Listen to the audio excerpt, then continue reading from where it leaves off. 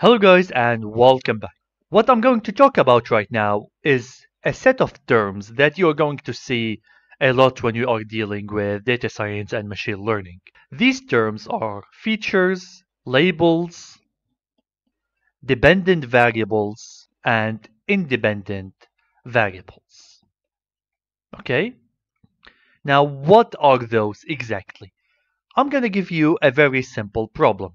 Let's say that I would like to predict the price of a certain house, depending on location, size, construction year, and here is my price.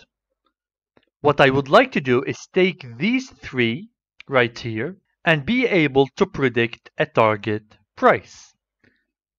Now those we call them features. This, and this together are called features, because those are the features that distinguish this problem and will help us to predict a label. So this price here is called label. So we have features which predict a label. Now mostly you will see these two terms, features and label, you'll see them in machine learning and data science. Now, dependent variable is nothing but a label. But this term is used in statistics. But they are just the same thing. Now here as well, we have independent variable, which is nothing but a feature. This is also the term used in statistics. And this is the term used in machine learning. So this is the main difference between features and label. You will hear the term features engineering. Well, feature engineering is all about pre-processing your features and data so that it can be suitable for whatever algorithm you are trying to use to predict something. Let me tell you more about features, but in regard of image processing. Let's say that I am trying to create a classifier that will distinguish a human body or a human being from a car. Okay? It will tell me if I pass an image of a human, let's say the human looks like this, and let's say that we have a car here. Here we have two doors, here we have the wheel, here we have a light, here let's say we have fingers, here we have a shoe, fingers, a mouth, eyes, and some hair maybe. Let's say that you have multiple images of a human and multiple images of a car. How can you teach a classifying algorithm what is the difference? Well, the classifying algorithm is going to try to extract features from this human being. Let's say a hand. It's going to extract a leg, a mouth maybe, eyes. It might try to extract the roundness of the face, or maybe it will try to extract separately the hair. So all of those inside the algorithm will be like features and individual features. Each one of those is nothing now but a feature that the model used to recognize this. Now when it goes to the car and it starts recognizing a car, maybe it recognizes it because it has wheels, it has a door, maybe from the window, maybe from the driving wheel, maybe from the light. It tries to collect features like that. Each of those become an individual feature. And then it tries to predict a label. And it says, if I see these features, is this a car or is it a human? And it produces a probability to what could this be? Like it is 70% that what I'm seeing is a human, or maybe 70% of what I'm seeing is a car. So this is what is features in terms of images. The model you are training and developing, the machine learning model that you are training to predict and classify, is actually going to extract these small features. This is really true, especially for neural networks. When we will be talking about neural networks to classify images, this is what's happening inside the neural network. It is actually trying to recognize these patterns. Hello guys and welcome back. Okay, now let us introduce more terms. Whenever you are working in machine learning, you are going to notice the following: supervised learning and unsupervised learning. Now, what is the difference between these two terms? We have talked about features and label. Okay, in supervised learning, you have multiple features. Like again, let's take the example of predicting the house price. So here we have address, like or location, we can call it. We have construction year, and let's say size here. And label is actually the price. Okay? In supervised learning, we have an algorithm like this. We feed it our features, and we feed it our labels in what we call the training phase. We are going to be training this algorithm here by feeding it features and labels. It's like the following. It's like you're saying, okay, this is house number 1. Those are the features, and this is my label.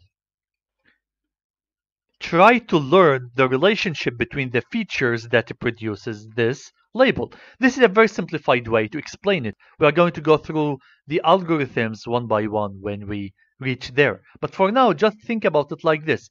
You are passing your algorithm the houses or the feature, and you are feeding it as well the price that you want to predict, and you are telling it, hey, find a relationship between these features so that I can produce this price. And then you feed it the second house. Then you feed it the third house. And you keep doing that in the training process in the hope that if you give it a house without giving a label, it will predict something. Okay? This is the whole point. You give it features, you give your algorithm features and labels in the training phase. You try to find the relationship between features that will produce this label. And then when you are done training, you just pass it a house without the label, and you hope that it can predict the price. These are all the regressions. All of these are regression problems, meaning we are trying to predict a number. Now, this is what supervised learning is about. It's about providing this label. Okay? You need to tell it that those features will produce this label. Now, however, unsupervised learning is different. Now, before I move to unsupervised learning, I just don't want you to confuse that supervised learning is only about regression. It also does classification. But this house predicting problem is actually regression.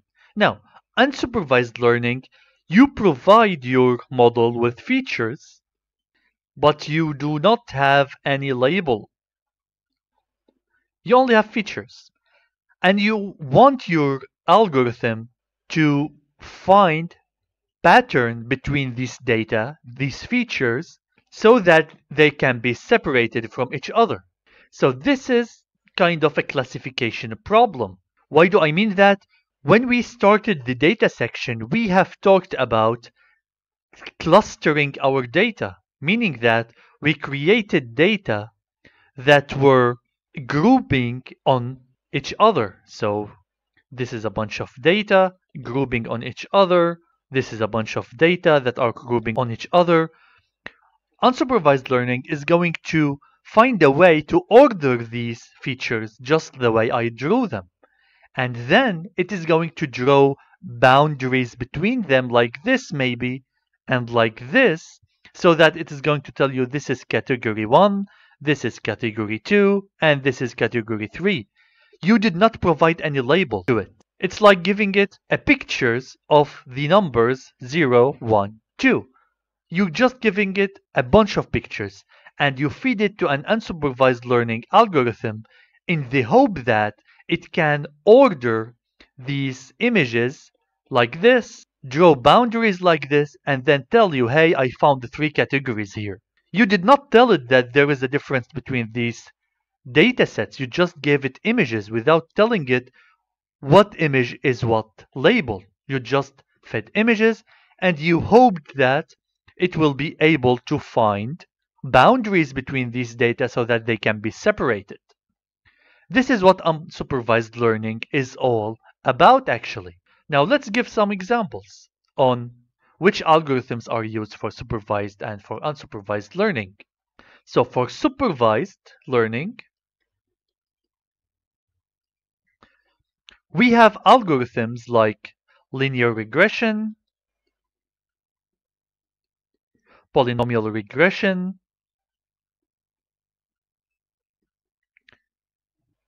support vector machine, naive Bayes, random forests.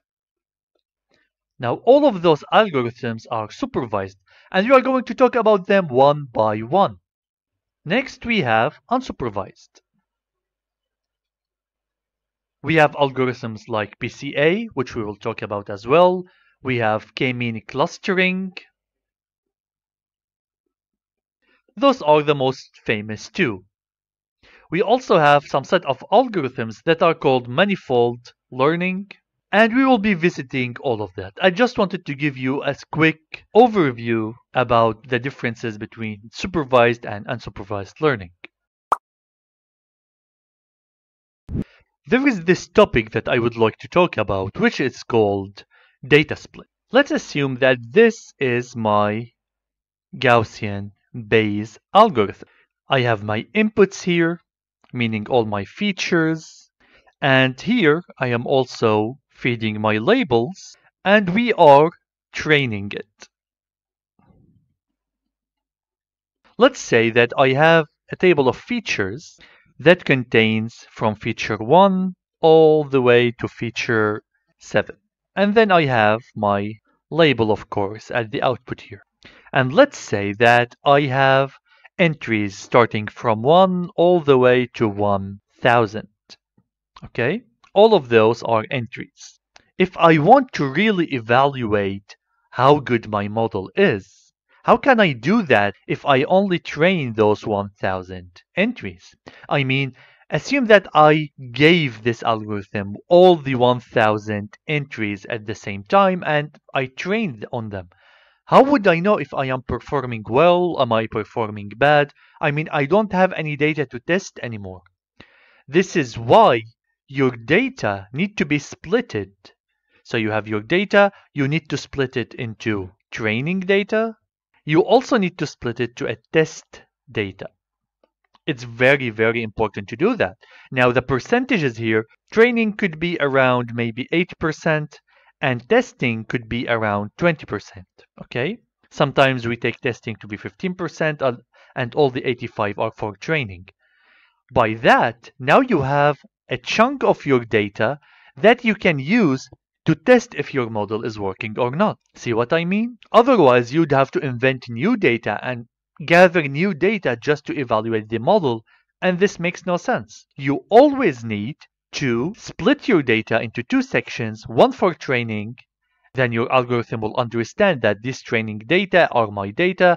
I'm going to try to parameterize my parameters so that I can do the best with these 80%, of course with the labels. Then I bring these test data, all these test data, and I feed them here to my algorithm, and I don't feed my label, and I try to make it predict. So this model here is for training. This is a training model.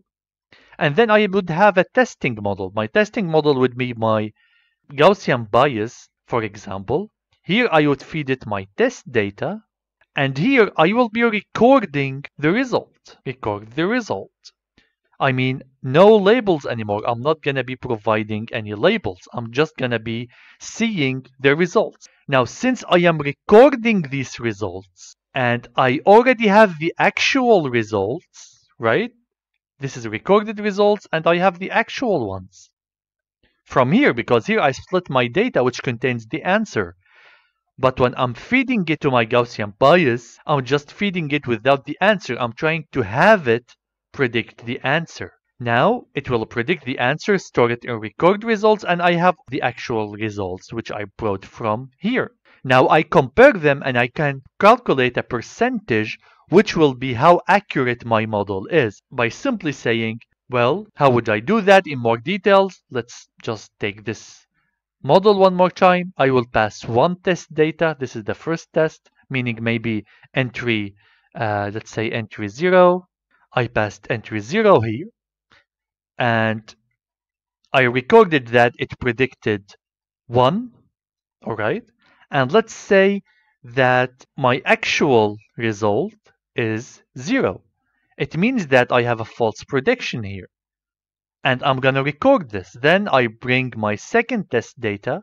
So this is maybe entry 1. And the result is also 1. And the actual here is 1. So what I have now, I have 1 here, the prediction, and I have 1, the actual. Okay, so now I have 2 entries. If I am to calculate, I would see that I got 50% of times correct results, and I got 50% of the times incorrect results. Why? Because I predicted correctly one time and I predicted the wrong result another time. So this is a 50%, meaning that my model accuracy is only 50%. So this is why we need to split our data, because it's important to evaluate the performance. Let's talk about cross-validation. So far, we were evaluating the model by the following. We have a data, and we were dividing it into training or train data and test data, right? Then we had our model right here. This is for training, and we had the same model here for testing, right? When we were training, we were feeding around 80% of the data. And when we were testing, we were feeding 20% of this data, approximately. All right? If we would like to implement cross-validation, we need to change these percentages a little bit. We need to convert this 80 to 50%, and we need to convert this test to 50%. Okay? So I take half the data, I train with it, I take half the data and I test with it. But as you can see, this is actually still a huge waste of data, because I'm using only half my data to train. I mean, the more data I have, the better my model is going to be with training. But here I am actually throwing away around 50% of my data. The solution is we do something that is called cross-validation. Now, with cross-validations, we have 2 steps. Step 1 is I take my training data and I actually pass it to my, let's say, my algorithm, be it Gaussian bias, be it anything, and then I evaluate with my testing data. We were doing that so far. Now, the second step is going to be the following. I'm going to be training my testing data, since I already split it into 2 portions. Now I am taking this testing data, I'm training with it, and then I'm evaluating with my training data. What did I do here? Well, I can see the performance of my model in a more accurate way, because right now I used almost all of my data in order to get a metric for the accuracy of my model. Now there is another technique called k-fold cross-validation. Now with k-fold, we will divide this data into more portions, and we are going to pass them in between each other like this. Let's say we divide it into 3 sections. We will be training with the first section, second section, third section. We will be evaluating by the first, second, third test section, and we will be doing a huge loop that will evaluate and give me better metric on my accuracy. Okay, now we are going to be talking about what we call features engineering. This is actually a large topic, and we are going to have an introduction about it so that we can solve at least our problems that we will be facing when we implement algorithms. Let's assume that we have some data. We have feature 1, feature 2, feature 3, and then we have, of course, a label. Okay? And let's see that feature 1 has values 31, 2.1, 70, here 2, 21, but I'm gonna leave here empty. Next here we have 121. I'm gonna have here 0.1, 0.2. I'm gonna leave this empty. And finally here I'm gonna be having some strings. Let's say data 1, but it's a string actually. Then here maybe data 2, and then here we will leave it empty. Then I'm gonna be filling these just randomly. Data 7, and so on and so forth. Okay? When you get data, it's not always complete. In a lot of cases, you would be having missing data because this information maybe could not be collected for any reason. And when you try to read this data, especially in libraries like pandas, you are going to be having values here which are called nan. So all the empty values are going to be nans. Okay? When you try to pass these columns to your algorithm, if they contain any nan, well, it's going to create a problem for the algorithm because it does not know how to deal with it. Assume that you are trying to take the average of feature 2, and you pass feature 2, and then the library, let's say NumPy, sees that, okay, how do I add nan to the average? This makes no sense. So feature engineering, one of its branching is called pre-processing the data, meaning that make it suitable so that you can go and just process it. Now there are multiple types that we are going to learn about in order to pre-process this. One, we will be learning when should we drop nans. Meaning that if I see any nan, I would like to drop maybe the whole row and just delete it from my dataset. Two, it is about filling the nans with the mean value or the average value. Okay. Third is when I want to fill this nan with maybe zeros, zero values. Okay.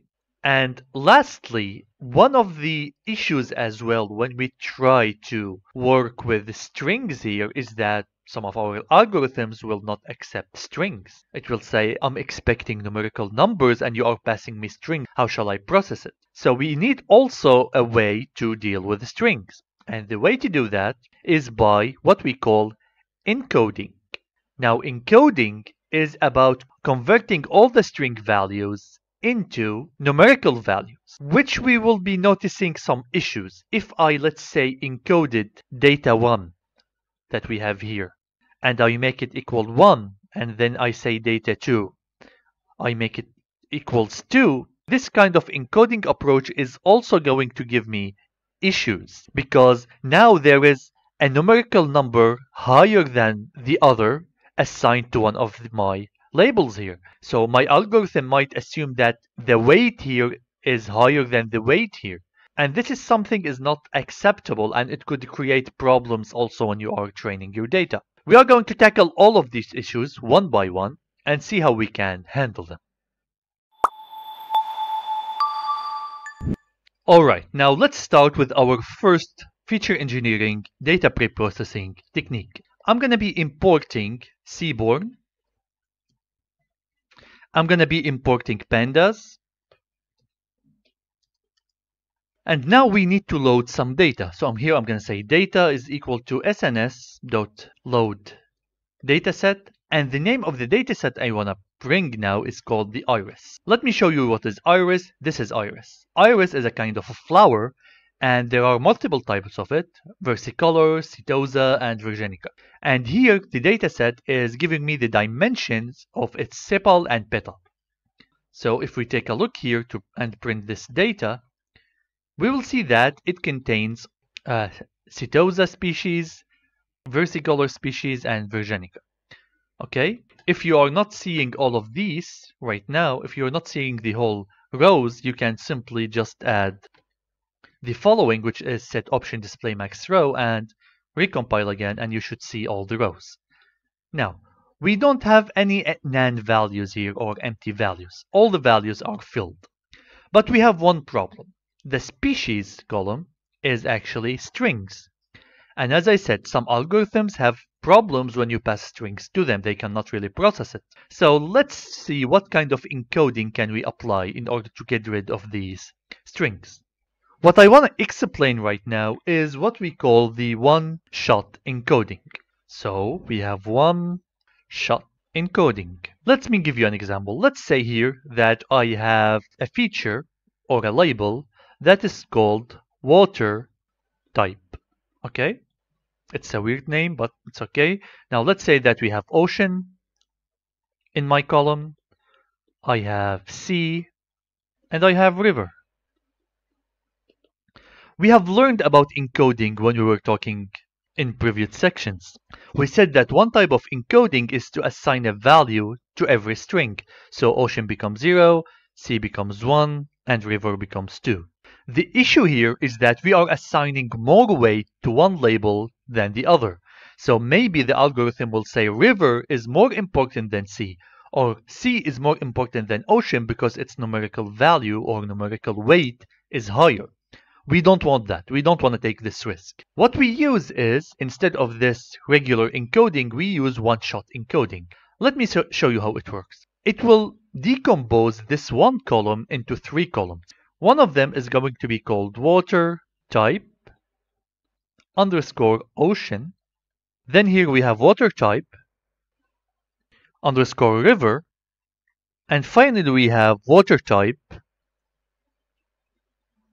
underscore sea. Alright? Now what's gonna happen is water type ocean will be assigned 1 and this will be assigned 0. Since I will be passing all the columns to my algorithm, now it won't consider at all river and sea because they are 0 and it will consider ocean being 1. Now next one is going to be 0, 1, 0. What's going to happen here is, when we pass all the 3, it won't take ocean and sea into consideration, it will take only river to consideration, and its value is also 1. And finally here we have 0, 0, and 1. Let me remove this. Okay. See? Now when we talk about C, we'll see that C is considered as 1, and these two are considered as 0. What we did here is we have assigned equal weight to all of them. So here we have weight of 1, here our weight is 1, and here our weight is 1. See, we don't have any problems when we are talking about a label being better than the other. Because when we say here it's 1, these two will be zeros. When we say this one is 1, these two will be 0. So all of them are equal now. Now let us see how we can implement this. All we need to do is the following. Let's say here data is equal to pd.get underscore dummies, and then you just need to pass the data. Now take a look what's gonna happen. Let me print the data. Here we go. Now we have 3 columns instead of 1. First we had only 1 species. Now we have 3 columns. As you can see, Setosa is 1 here in all of those because it is Setosa. Now versicolor starts here and all of them are 1s. And for the Virginica, all of them are 1s here and all the others are 0. So by that we have encoded the dataset and now it's ready to be passed to our machine learning algorithm. Alright, so let us continue now. We are going to say data is equal to sns.load underscore dataset, and this dataset will be the penguins, our beloved penguins, which we worked with before. Now let's see these penguins. As you can see now, we have a lot of nans. We have nans in the 6 label here. We have nans multiple places. As you can see, we have around 19 nans that we need to get rid of. Should we first encode those strings like in the species and the island and the 6, or should we actually do something else first? First, we need to fill the nans whenever it is suitable. Okay, this is the first step. So let's take this bill length millimeter first. There is two ways to fill these nans. Either we fill them with zeros, or we can fill them with the mean value of all of these nans. Okay? Let's do the first one. Let's fill them with the mean value, because it makes more sense to fill it with the mean value. If you fill it with 0, you are disregarding this whole entry. In some cases, it is useful to fill zeros, but at least in these kind of problems where we have measurement units, it's better to fill them with the mean. How can I fill them? Well, I'm going to create a list. Let's call it L. And I'm going to put all the things that I want to fill. So I have this one, bill length, I have bill depth, I have flipper length, and I have body mass. All of those are numerical and I would like to really fill them. Well, then I'm gonna just loop over them. So for label in L. Now it's time to do that. We're going to say data label, meaning that data, whatever label I am iterating on right now, is equal to data label. Then I'm gonna call the method, which is called fill NA. What do I want to fill this NA with? Well, I would like to fill it with the mean of whatever column I have. So right now, let's say we started with bill length. I would like to take the mean value or the average value of all of this bill length and just fill the nans with it. So I'm going to say here data label dot mean. See what's going on here? I am taking this column, I'm taking its mean, and then I'm filling the whole column with it. Okay? And that's it. Now, if we print data at the end, we got a key error.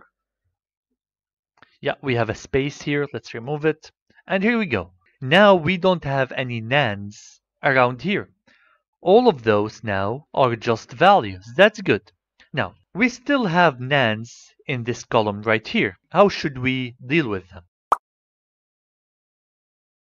Now we still have values here, which are nans. Here's the thing. If we are trying to predict this column, we should drop every nan that we have, because we cannot really risk assigning them random values, like male or female randomly, or maybe all males or maybe all females, because we are trying to actually predict this, and it will affect our result, because this is the label, this is the outcome that I'm trying to predict, and it will mess up my algorithm if I leave them when I am training my algorithm or my model. What I want to do is to get rid of them. And right now, nans only exist in this column right here. Let's get rid of them. The way to drop all of those nans is by using a method that is called drop NA. So I'm going to say here data is equal to data dot drop NA. And that's it. Now let's print data.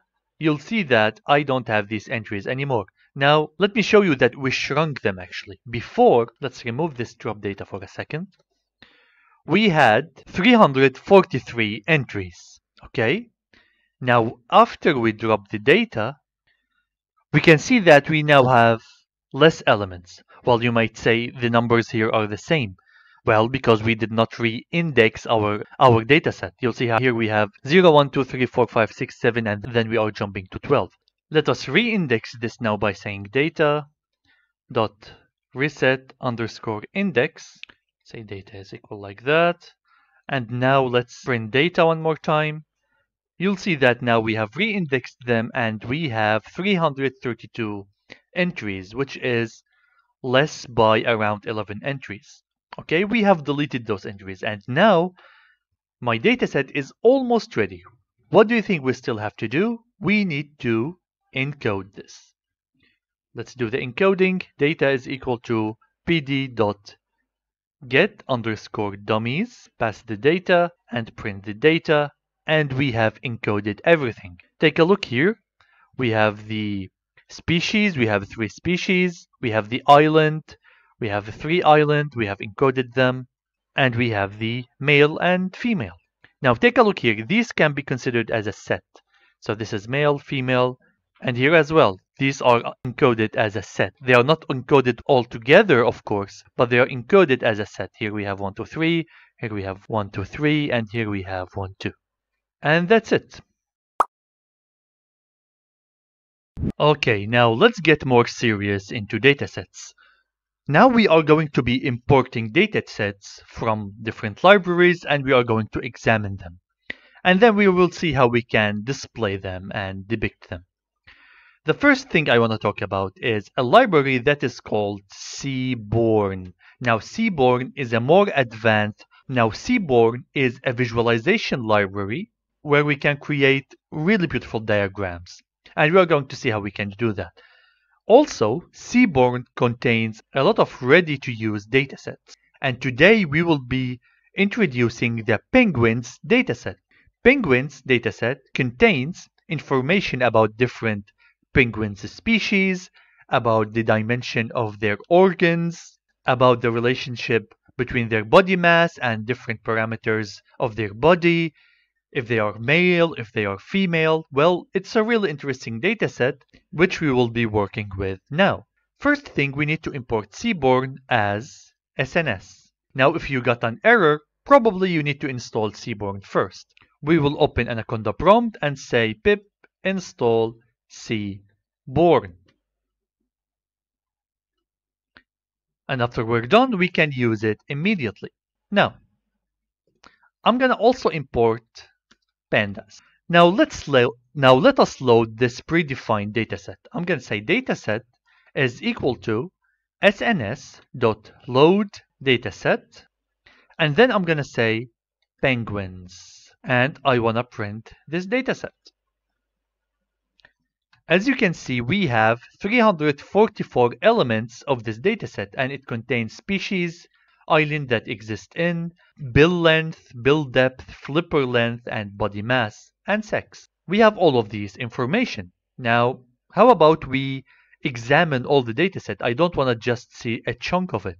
We've done that before when we learned about pandas. We're going to say pd.set_option, then say display.max_row, and then we need to pass none here. PD is not, pandas as PD, and we're good. Now this is my whole dataset. As you can see, as a species, we have the Adelie species, we have the chinstrap species, and we have the Gento species. Now let's explore these species. I have already Googled it for you. Here we have the chinstrap, this is the Ginto, and this is the Adelie. See, there is differences between these penguins. Also, this is the body parts. Here we are saying that we have the flipper and the bill. What is the flipper? Well, the flipper is actually the arms of the penguin. Now these are the flippers here, and we have the bill, which is this one. Alright, and by that we have introduced this nice dataset. Now I'm gonna show you how great this Seaborn library is when it comes to visualization. It can easily show you the relationships between multiple parameters. Let me show you. If I am right now to show you the relationship between the bill length and the bill depth, okay, with respect to every species, we can do that very, very simply using one line of code. Take a look. If I say sns.implot, then let's pass the x is actually my bill length. I'm gonna copy it as it is. And my y is actually my bill depth. Alright? It's like the mouth of this penguin, or the bill. Then we need to specify the data. The data is actually the data set we have, which is this variable. Then, with respect to what would I like to show the bill depth and length? Is it with respect to the sex, or is it with respect maybe to the island or to the species? Let's make it with respect to the species. So here I'm gonna say hue is equal to species. Of course, species is a string, so this is species. Next, I can specify markers. So I'm gonna say here markers is equal to X, O, and V. This is how should every category look like. Because I have 3 species, I am giving every species a special look. Alright? Now, if I run this, okay, this is lmplot. Alright, take a look what happens here. As we can see, the data is looking like that. Look, the X's are for the elderly species. And here we can see the relationship between the length and the depth. And we see that for elderly at least, the relationship is not actually linear. As you can see, the data is scattered way too much around this line. This line is trying to approximate how the data looks like, but it's not really doing a good job. Now, take a look at the chin strap. This chin strap is a little bit more linear when it comes to the relationship between bill length and bill depth. Yes, there is some outliers, but it is way less outliers than, let's say, the Adili. Same thing for the Gento. The Gento as well is still kind of linear relationship when it comes to the relationship between length and depth. Now, see how we did that really quickly and really simply? All we needed to do is just specify what is the relationship I'm looking for, which is in my case the bill depth and the bill length, and then I divided it into per species by just passing here the hue equaling species. Now, how about we separate these into 3 plots? I'm gonna copy all of this as it is, and I'm gonna be adding one more parameter which is called column. Now the column here is going to be species, so I'm gonna be creating 3 plots for every species. Each one is depicting the relationship between length and depth. Okay, sorry, this one needs to be down here. Now let's run it. And here you go. Now you have each in a separate plot. Now how about we plot them according to sex? So here, instead of species, I would like to see if there is any relationship with respect to sex. Now sex, we have only male and female, so we need only X and O. And here we go. We can see that we have separated the data to the penguin, be it a male or a female. Now let's remove this column. Now when we plot them together like that, you'll see that there is 2 clusters.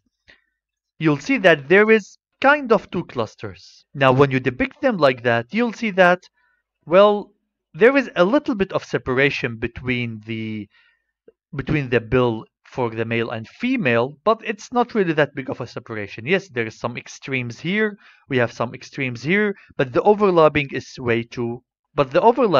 actually a lot. Now, how about we depict the flipper? Okay, so let's say we want the relationship between the flipper length and the flipper width. So this is my flipper length, and here is my flipper width. Now, let's try to see if there is a relationship between body mass and maybe the length of the flipper. Okay, let's see if this is possible. So we need the flipper and the body mass.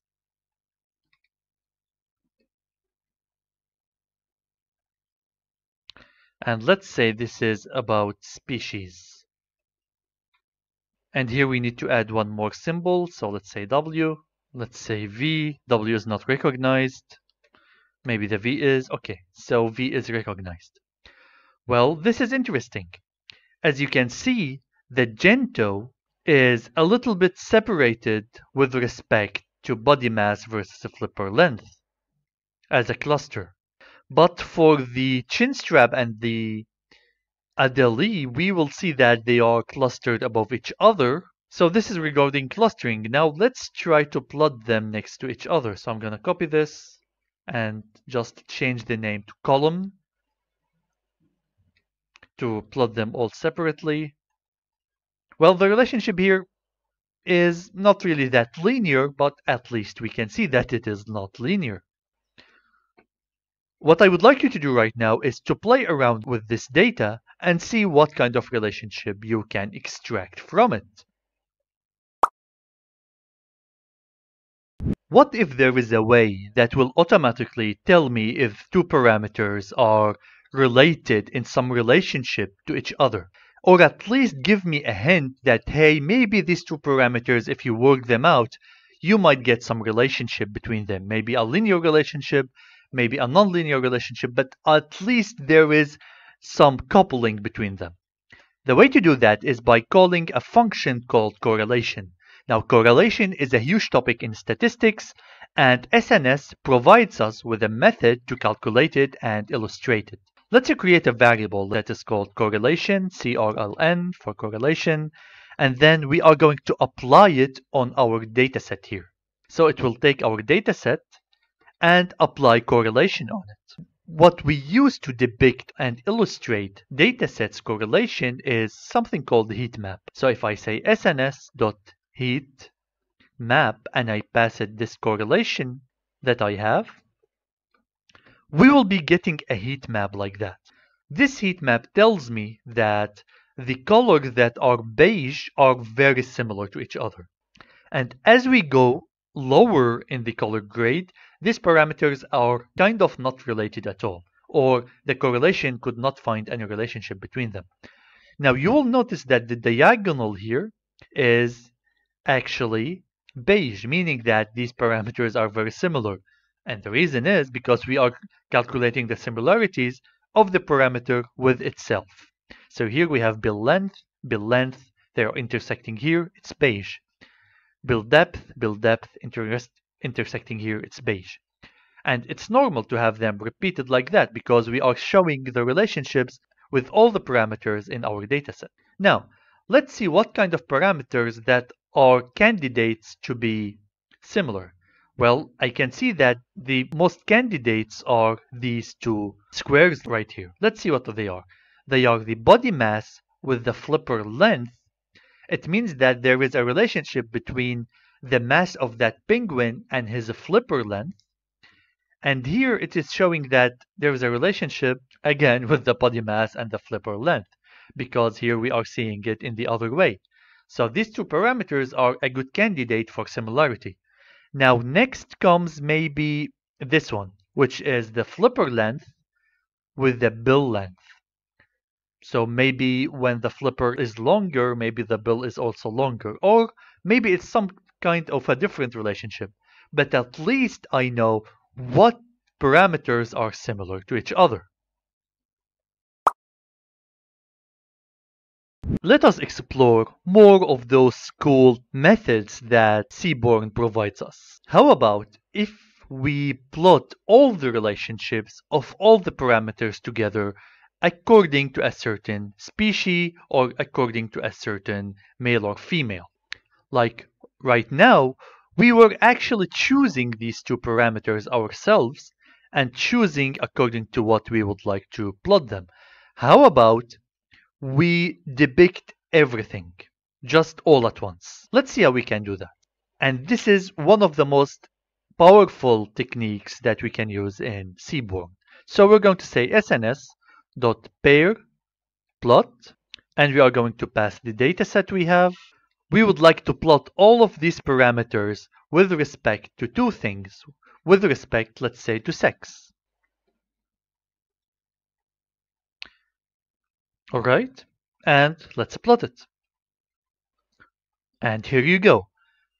This is all the relationships with respect to sex, all of them. Look, you have four parameters. The blues are the males, the oranges are the females, and all the relationships. For example, if you take the bill length here, you'll see that some of them are points and some of them are graphs. The graphs is when you are comparing a parameter to itself. Let's say you are comparing the length of the bill, but you are also distinguishing between male and female. And you can see here, for example, that the bill length is actually similar between male and female. Same thing here, we see that they are similar. Here we can see that the female has more flipper length than the male.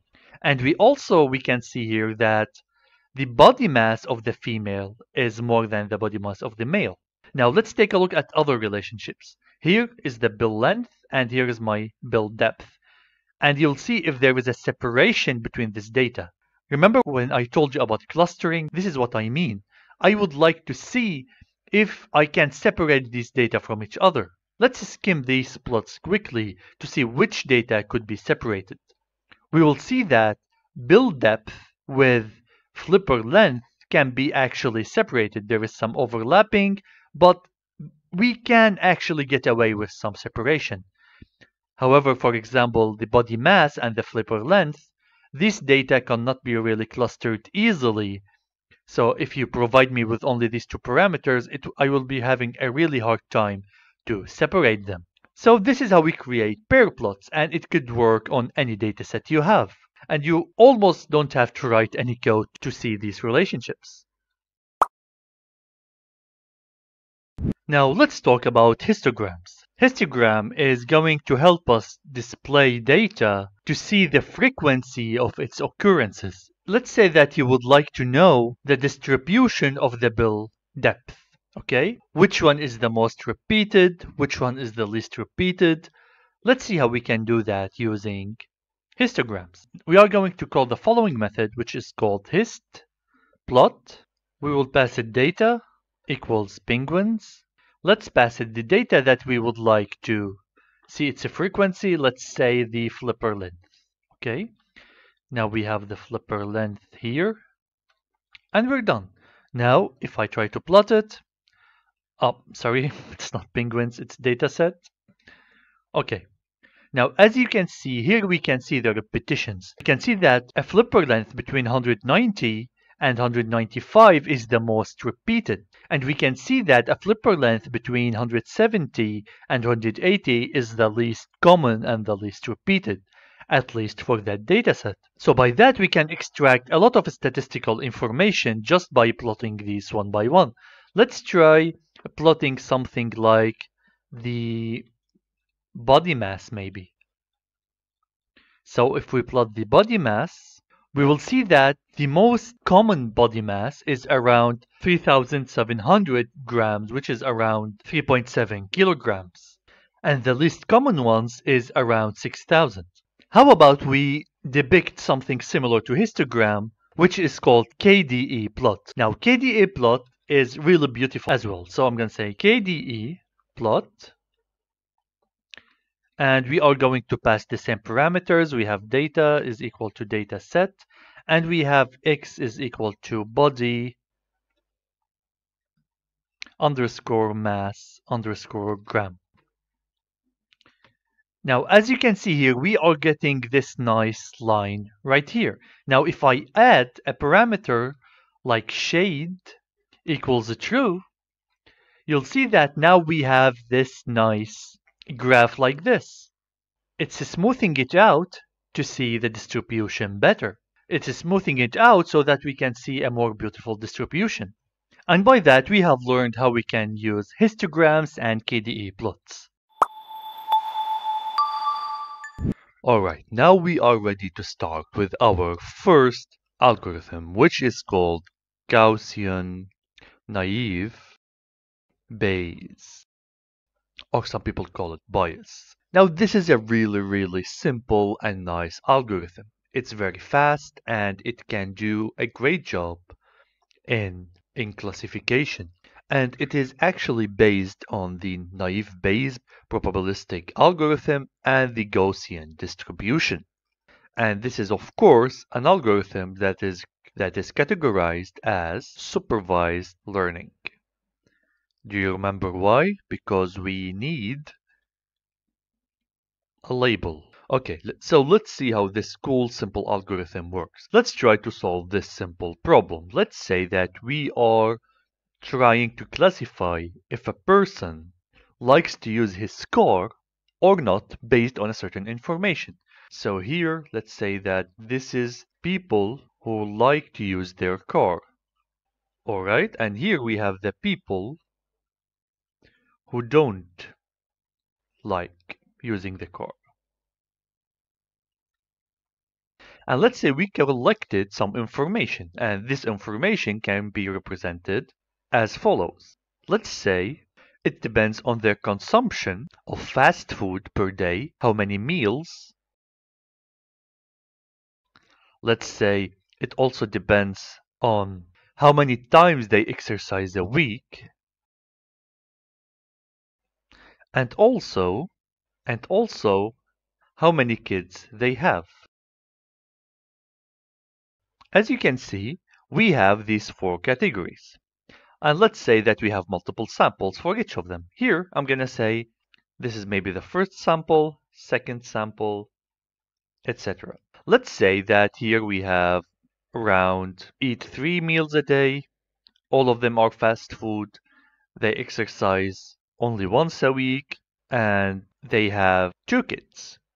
And here maybe we're going to say they eat once a week, they never exercise, and they have 1 kid. And here maybe they eat 4 times a week, they never exercise, and they have no kids. Now let's fill the people who don't like to use the car, for example. Let's say here that they don't eat fast food, they exercise 3 times a week, and they do have 1 kid, and etc. We can just fill these as we want, alright? Now, these are the data that we have. How are we going to solve this problem with Gaussian naive Bayes? Well, first thing, we need the Gaussian distribution for all of these. First, let's start with people who like to use their car. We are going to calculate the standard deviation and the mean for this data, all of it, okay? So if we do that, we would get, let me draw this. Let's say that we got a Gaussian distribution for people who like to use a car, and for the number of times they eat fast food is like this. This is the Gaussian distribution for that. And now let's draw the same thing, the mean and the standard deviation for people who don't like to use a car for the number of fast food meals they eat per day. And let's say that it looked maybe something like this. All right? Now let's continue. We will do the same thing for every category we have. So now we are going to take this for the number of exercise times per week for people who like exercising, and let's say that it looked something maybe like this. And let's draw the same thing for number of exercise per week for people who don't like to use their car, and the resulting Gaussian distribution maybe looks like something like this. Now, finally, we will do the same thing for how many kids they have for each category. So here we have this for the kids they have, how many kids they have, and let's say it looked something like this. And the same thing would go for people who don't like to use their car, and maybe it looked something like this. Alright, so the first step is to draw the Gaussian distributions. Now what is the next step? Now I want to show you something. Now let's say my data set here contains 40 people who like to use a car. This is the number of data here, so here I have all the way up to 40, and here I have all the way up to 60. Okay, so first we are going to calculate the probability that something like to use a car. Okay, remember we have 40 people here and 60 people here. Now I'm gonna just be erasing those. Cool. Now the probability that somebody likes to use the car is actually depending on the number of samples. So here I have 40 samples divided by the total number of samples, so it is 0.4. And here, the probability that somebody does not ride like a car, according just to my data here, is actually 60 over 100, which is 0.6, right? Because I have 60 people and a total of 100. Now, this is the probability for if someone likes a car or does not.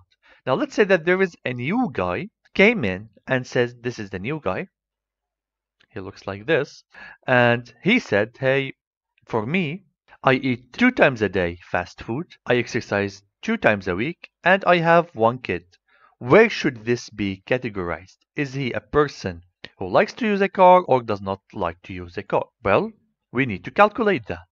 This is what Gaussian naive Bayes will do. And the way to calculate that is by summing the following formula. What is the probability that he uses car when? How many times does he eat fast food a day? 2. So fast food, when fast food equals 2, giving that he uses a car. Okay, this is what we call conditional probability. And we can simply find it right here. Let me just label this quickly. I'm going to say that this is for the fast food, this is for the exercise, and this is for the number of kids.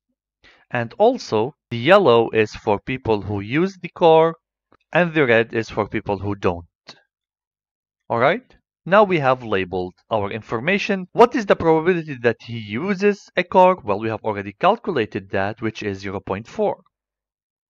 And we need to multiply that by the probability that he eats 2 times fast food, given that he uses a car. Well, we will go to the fast food here, and we need to get the likelihood. The likelihood for the fast food. So it is in the yellow. Let's assume that we found that the likelihood exists here. What is the likelihood? Well, it is the y-axis here, actually. All right. So let's say we know the number of times that let's say that here is the 2 for the fast food, right? So the likelihood is located just right here. All right. And let's say that this point here equals to 0.1. All right. That's so good.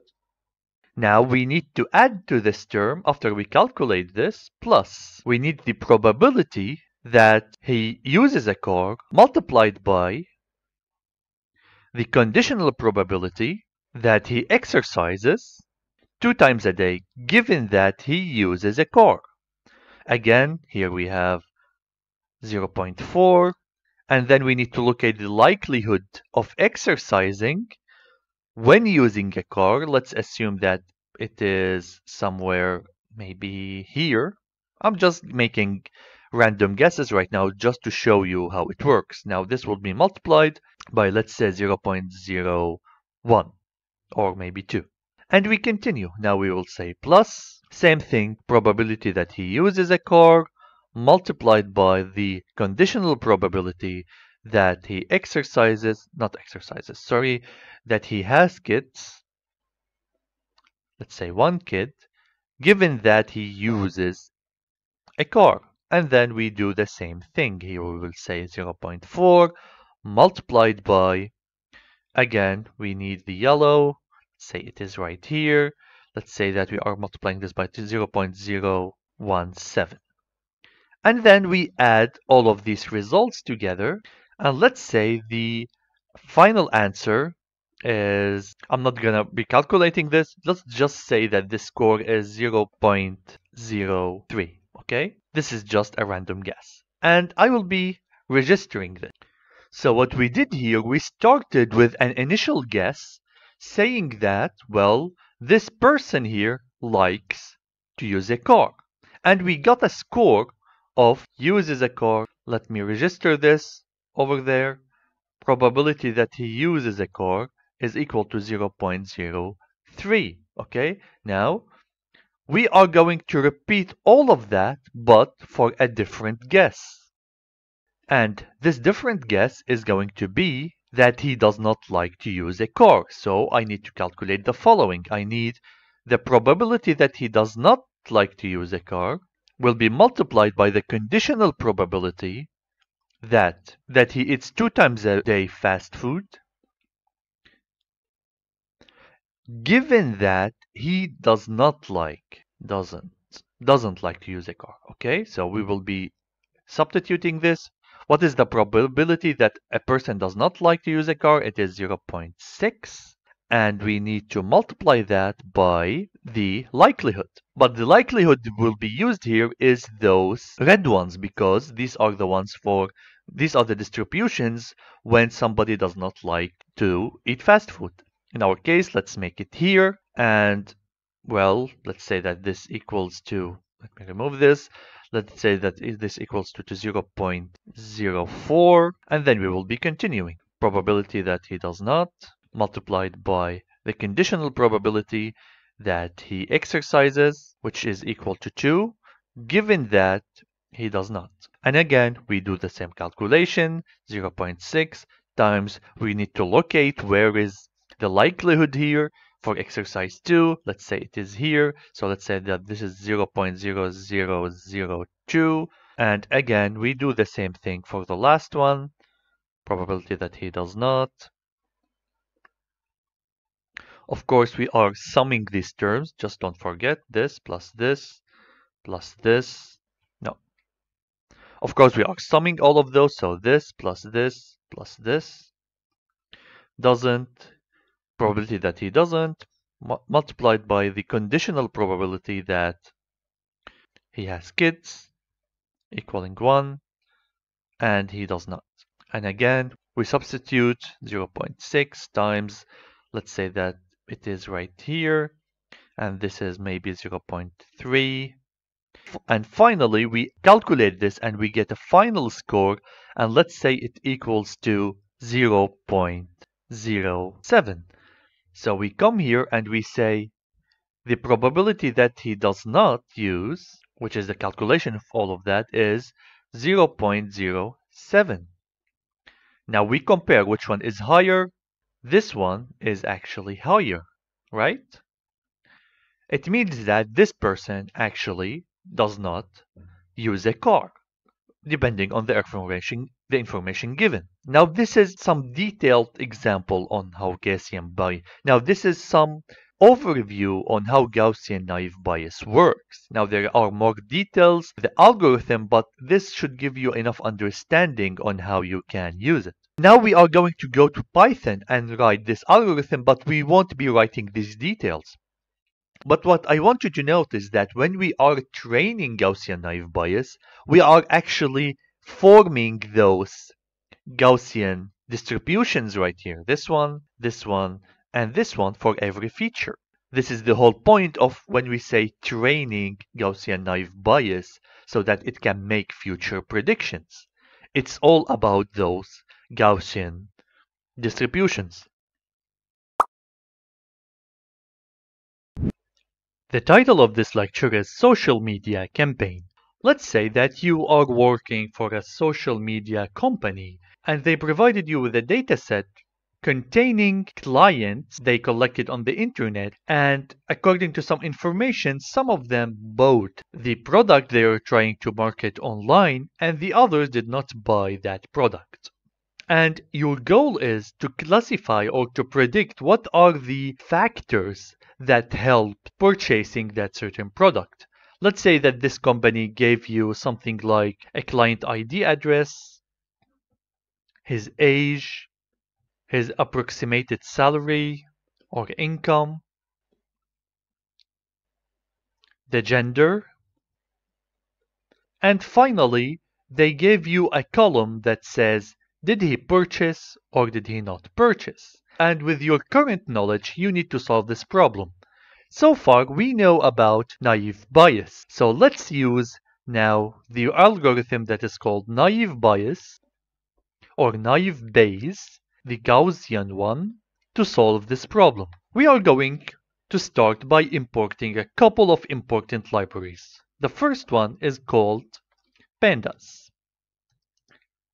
And the second one is from sklearn dot naive underscore Bayes import Gaussian naive Bayes. Okay, let's get started. What is the first step? The first step is to see this database. Well, we are going to use the panda function to do that. We're going to say pd.read underscore CSV. Okay, now let's put the path here. By the way, you can download this database, which is called Who Bought Social Media Campaign, from the attachments here. And you also need to change this path so that it is compatible with where you have located this file. Okay, now let's observe and see what does this file contain. So here we're going to say data.head. Here we go. We have the ID, the sex or the gender. Here we have age, salary, and purchased. Purchased, if it is 0, it means that the client did purchase this product. Otherwise, if it's 1, it means he does not. Well, as you can see, if we expand this more, we have 400 entries, which should be enough to predict this simple pattern. Hopefully, we can find a pattern in the first place to predict. Let's do some relational plots in between all the features that we have. I'm going to be importing here, import seaborn as SNS, and we will simply say SNS dot pair plot and then the data. Well, actually the ID is totally useless here. Observe this column here. Why would I need an ID in order to predict a purchase? In order to predict if a person purchased something from the marketing campaign or not? It makes no sense. So let's drop it actually. I don't want the ID at all in my data set. So my data here is going to equal to data dot drop. What do we want to drop? Well, we just need to drop the ID. And here we have the axis, which equals to 1. And here we go. Now this is much better. Now Seaborn is going to automatically not plot your string-based columns. So as you can see here, we can see all the relationships between, let's say, age, salary purchased, and the relationship in between them. Now let's take a look at the age, for example. Here we can see the age between 20 and 60, and mostly they are located around 40. Next, we can see the salaries, which is ranging from less than 50,000 all the way to 150,000, and most of them are just located just above 50,000. We also can see here that most of the clients in my dataset did not actually purchase. Less percentage did purchase. Now let's take a look at the age and salary versus the purchasing. We will see that if you take a closer look, people that are up until this point, let's say around 25, never purchased anything. Can you see here? I mean, look, here we have only two lines, either purchased or did not purchase. If you take a look here, this portion here has a gap, meaning that nobody purchased in this range, which is from 20 or less up until maybe 25. And for the other ages, we can see that they are overlapping, meaning that we cannot really tell. Now here the salary as well, it's overlapping, so the salary maybe is not doing a very good indicator on its own. Alright, so by that we have studied our relationships and the relationships between data a little bit, and that's really good. Actually, we already started some pre-processing when we dropped the ID here. What's left for pre-processing is actually encoding the gender or sex column right here, and we should do that using the one-hot encoder. But I'm not gonna be doing that immediately. First, I want to prepare my training data and my testing data. We have talked about training and testing data before, and we said that it's important to split our data into training and testing so that we can take this testing data and evaluate if the model is performing well or not. Now we are going to see all of this in action. First, I'm going to be importing some new things. Here I'm going to import from sklearn.model underscore selection import train underscore test underscore split. Okay, this is the first thing that I would like to import. Now, take a look here. The training data is usually labeled as a large X. Okay, now what should be my training data? Which features should be here to train? ID is already dropped, right? And we still have the sex, age, and salary. Well, I'm going to be taking these three, and I don't want the purchased because the purchased is my label or my outcome, right? So first we need our features. Features are going to be everything except the purchased. So we can take the whole data set and just drop the purchased, right? I don't want the purchased to be in because this is my prediction label. Okay, now here we need to say axis is equal to 1. Now just execute this. Let's print X. We will see that ID is still here because we did not actually execute the cell, and we executed the cell which loaded the data again. So let's remove this line for now. And let's drop the ID from here. So I'm going to say ID. Now we have our data. What's next? I would like to put my labels in a different variable. And we do that by calling a variable a small y. Now, what is my label? It's only this outcome, right? This is my label, the purchased. So I'm going to say here, data purchased. Now, if I am to print my y, you'll see that it contains the label.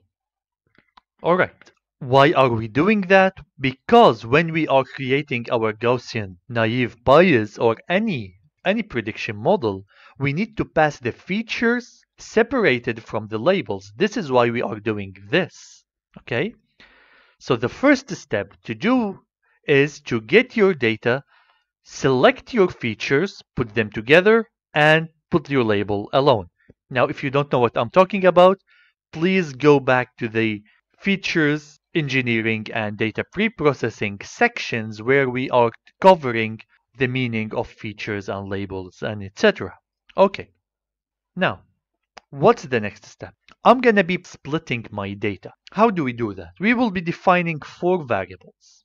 The first one is called xtrain, which is a portion of my features here will be my xtrain, and the remaining will be my xtest.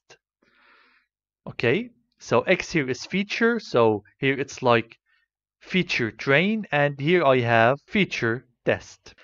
Now I need to take 80% of my labels, so here I'm going to say y train, and I need 20% of my testing, right? So here we have y test. Okay, so we split this into 2 sections, xtrain and xtest, and we split this into 2 sections, ytrain and ytest.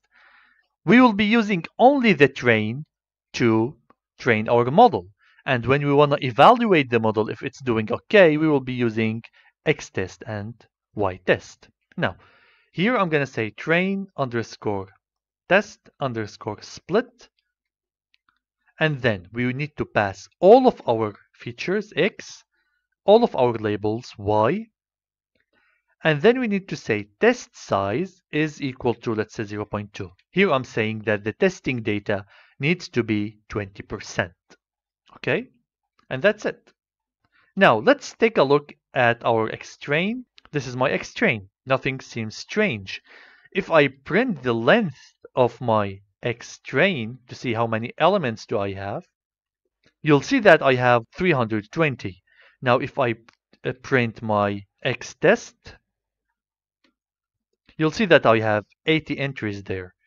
If I print my y test, we should be getting 80 as well, and my y train is 320. So this value and this value are consistent, and this value with this value are consistent. This is how we split our data. Now it's time to use our Gaussian naive Bayes. The way to do that is by just creating a variable that is called model, and now we are going to say here Gaussian MP. Okay, what's next? We need to fit this model. So we're going to say model.fit xtrain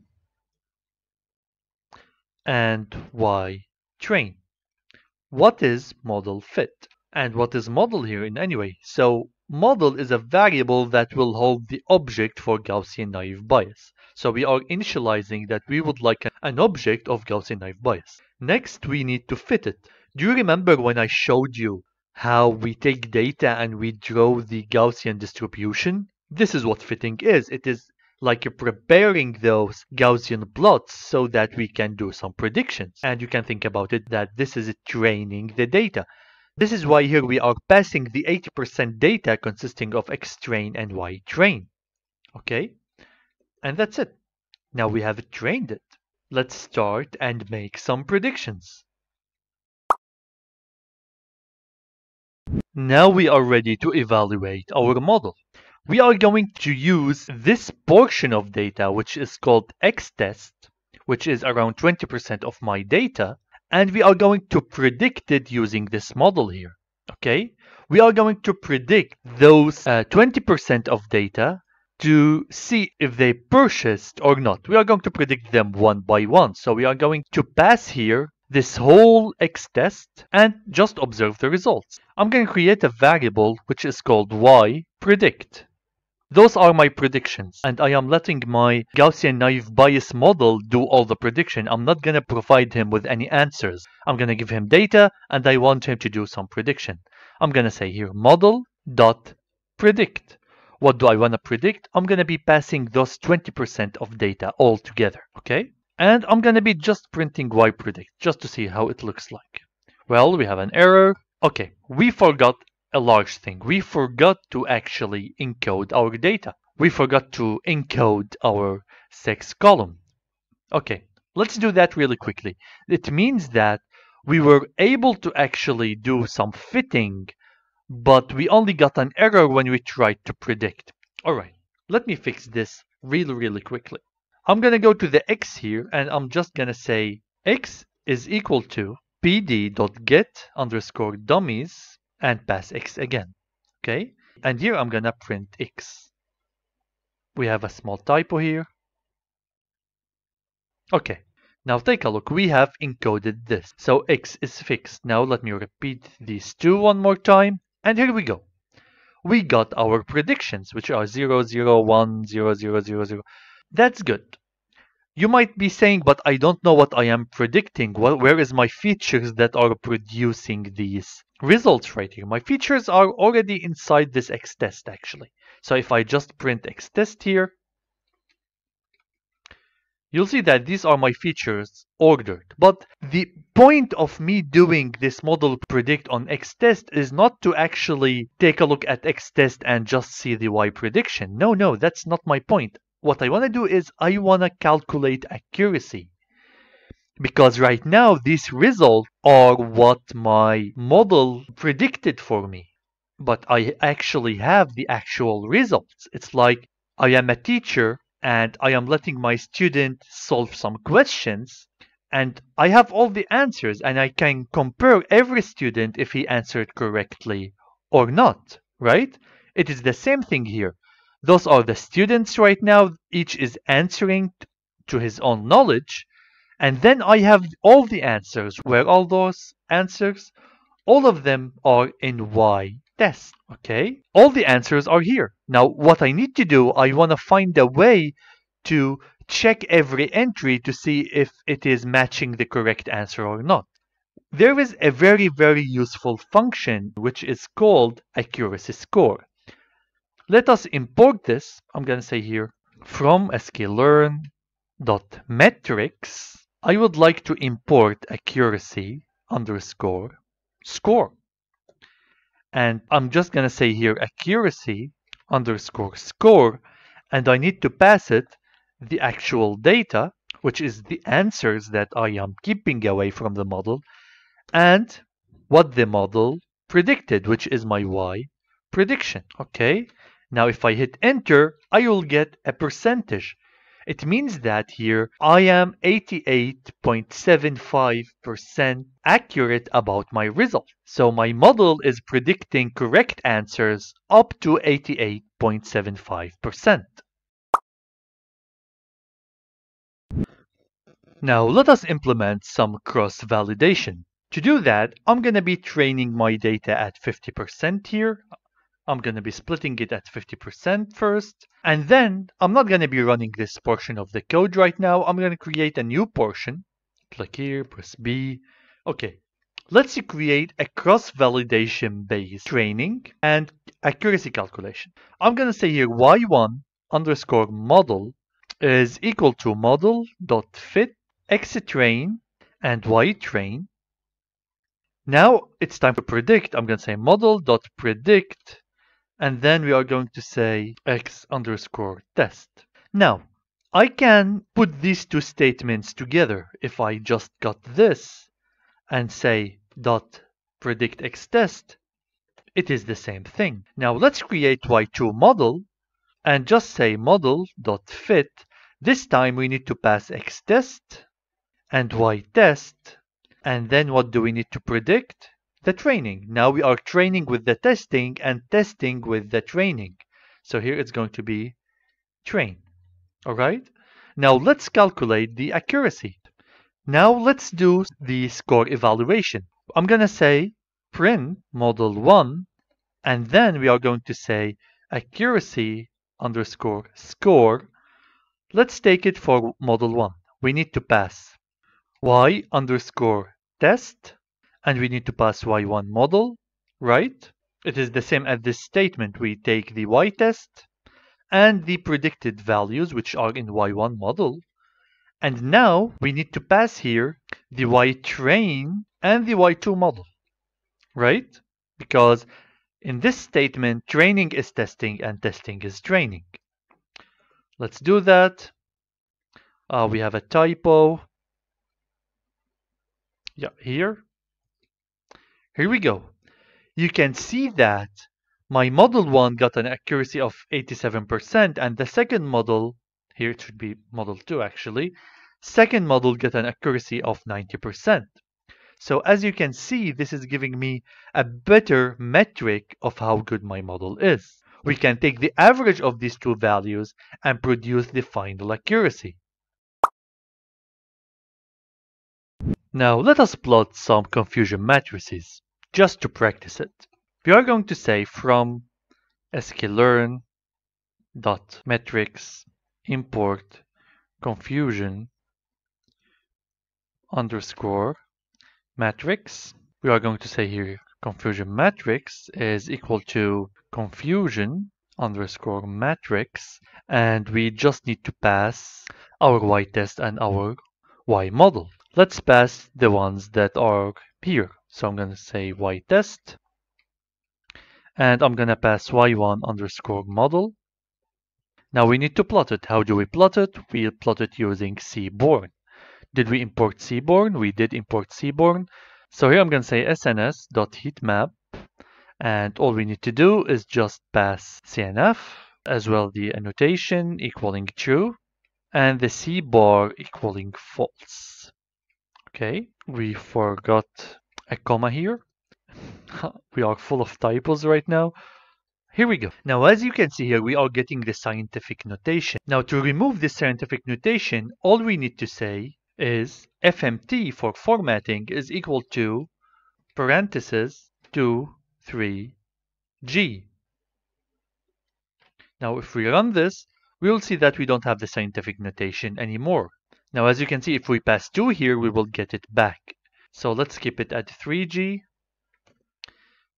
And as you can see, we got 118 times correct answers when the prediction was 0 and the actual value was actually 0. Okay, so we have mistakes here, around 15 mistakes, and we have around 10 mistakes here. Now let's pass the other ones. I'm going to pass y train here, and I'm going to pass y2 model. You'll see that now the results are a little bit better. Now we are confusing ones with zeros 8 times and zeros with ones 11 times, and the other answers are correct.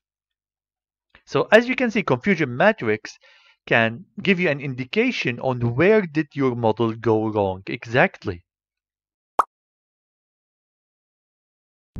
So far, we have successfully trained our model on our data. But the whole point of any model is that if you have new data, you would like to see its results. Now let's assume that we become new data and we would like to actually predict it.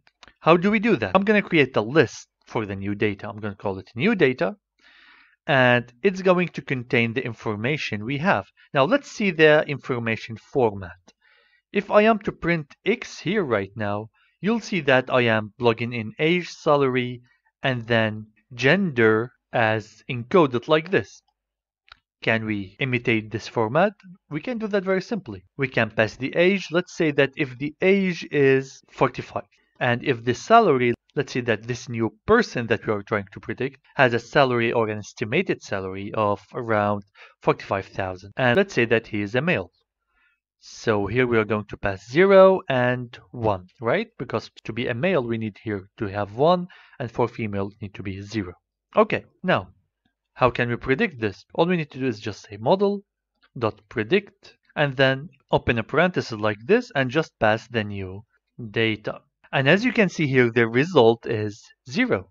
Okay, since we are returning this array, you can just pass the first entry. And you'll see that the result is 0. Now let's try to change the parameters a little bit. Let's say the age is 39 and the salary is 60,000. Also 0. Let's switch to male. Again, 0. Change the age to 50. As you can see, we got 1. Alright, so this is how we predict new data. All we need to do is just pass it as a list into our prediction model. Alright, we are going to talk about a new cool algorithm, which is called Principal Component Analysis. What can we actually do with this algorithm? Let's take an example. Let's say that we have collected some data. These data look actually alike. This data could be about people characteristics, people behavior, could be anything. Let's give an example. Let's say that here I have the height of a person, the weight of a person, how many working hours does this person work, etc. And I have samples, which are these samples. I have 1, 2, 3, etc. Okay, let's say the first person is 182 centimeters. Maybe he weighs 85 and he works 12 hours. This one may be 171, weighs 63, and he works for 10 hours. Here it could be 174, weighs 90, and works 5 hours. It could be any data. Now this data here, maybe it's similar, but I want to find the relationship between them. The way to do this is by just plotting each two pairs. Let's say I have height and I have weight. Right? And let's say I have way more points than this. And let's say that I have found an almost linear relationship between them. Okay. Now let's plot the second one. Maybe here we have working hours and we have weight here. Maybe the less working hours, the more the weight is. Maybe this is an inverse relationship. And we can continue to plot all the relationships together. Let's say here we have the height and the working hours. And let's say we got some really unusual data because maybe they are not related at all. So by that we can take a look at the relationship between the data and we can actually plot them in 3D, right? So since we have only 3 coordinates here, we can just create a 3D plot like this, like this. This is my X, Y, and this is my Z, and I would be plotting all the points in the 3D space, right? To see the relationship between each other. Let's say X is height, Y is working hours, and then we have the weight on the Z-axis. Definitely we can do that, but is this really practical? Imagine if I have around 10 features. How would I even do that? Do I need to draw a pair of visualization for every 2 features? This makes totally no sense. This will take a lot of work and needs a lot of manual labor to check the relationship between each 2. And even if I want to try to draw it in 3D, I can draw 3 features and assign them to X, Y, Z, but if I have 4 features, how would I draw my axis? I can only draw in 3D dimensions. So this is why this is not really practical, and what we reside to is by creating a principal component analysis graph. Okay, it looks like this. We call this, let's say, component 1, principal component 1, and this we call it principal component 2. And then this algorithm is going to map out these 10 features and cluster the features that are close to each other. Okay? So we might see something like this, and something like this. Now it will create clusters for me, and it will divide my data. It will tell me that these data are related to each other right here. So I have just clustered them for you without you having to draw all of these and try to extract relationships. Also, one more thing to note, that the data that are on principal component 1 are more different than each other than the components on the principal component 2. What I mean by that this pair here on the PCA1, or you can call it the x-axis, are more different than each other than if I am to compare it this data right here. They are more different, all right? This is also an information that we can extract from here. Now, after we have clustered, we can map out those points again to our data, and we can tell which data is clustering together. If you don't still understand what are these points, those points are nothing but the features. So let's take these 3 points. Maybe these 3 points that we have clustered here, 1, 2, 3, are nothing but height, weight, and working hours, and we can see them that they are clustered together, meaning that they are highly correlated, right? Maybe those are for the other features that we did not actually mention.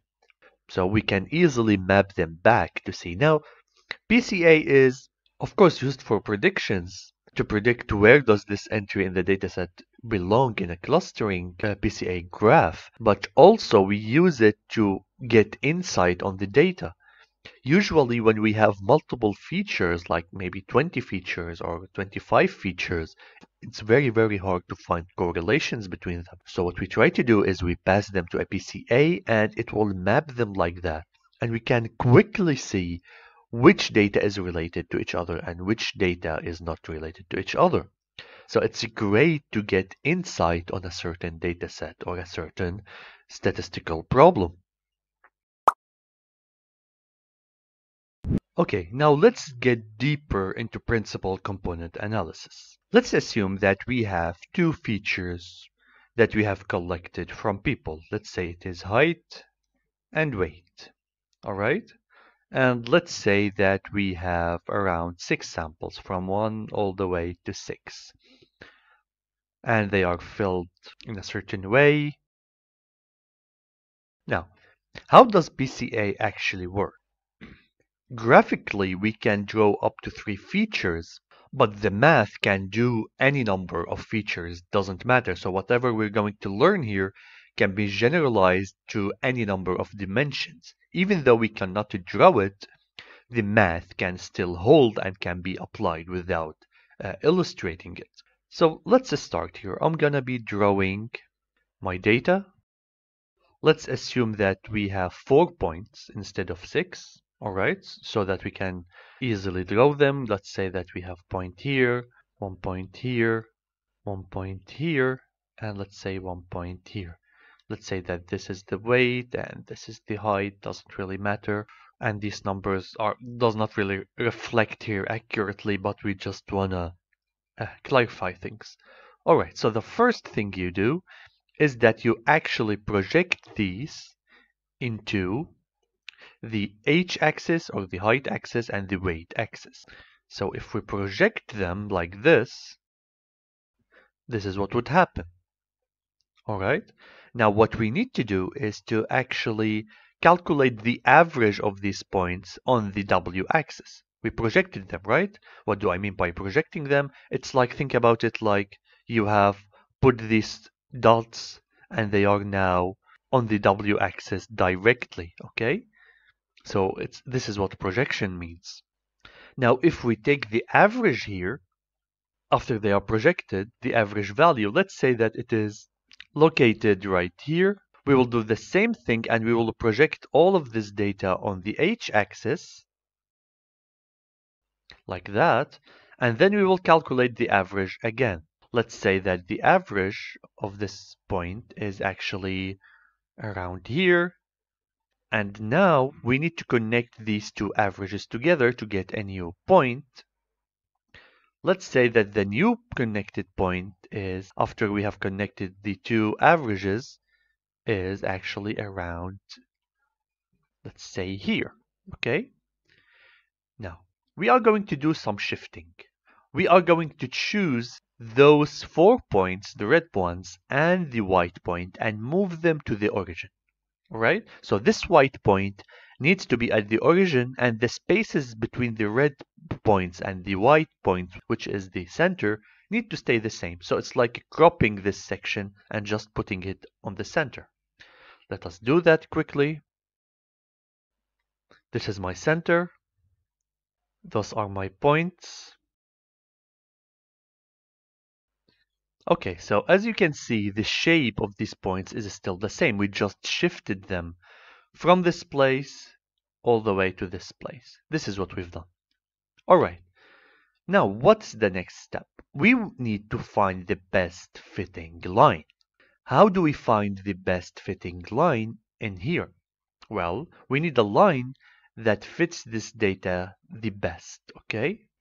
How do we do that? Well, let's say that this is the line here we are starting with, okay? What we need to do is we are going to project those points on that line, say here, say, so we projected this, we need to project this as well, let's say here, and then we need to project this one, and we need to project this one, okay? And now what we are going to calculate is the distance of every point to the origin. So this is the projected point. We need to calculate its distance to the origin. So from here to here for the first point. Now the second point is going to be from here to here, right? From the blue one to the white one, okay? Now let's say for this blue dot, we need to calculate the distance from here to here. And we are going to write them. So let's say this is distance 1. We are going to say distance 1, okay? And then after distance 1, we need to say this is distance 2, this point is distance 3, and this point is distance 4, okay? I hope you are seeing what I mean here. So we just sum up all of those distances together, all right? Now let's say that we got a number of, I don't know, 12, all right? Doesn't really matter. Now we are going to repeat this multiple times. So let's memorize that the first distance is 12. I'm gonna just erase that. Now we are going to try a different line. Let's say that the line now looks like this. We need to project all of these data points. So this is data point 1. We calculate the distance to the origin.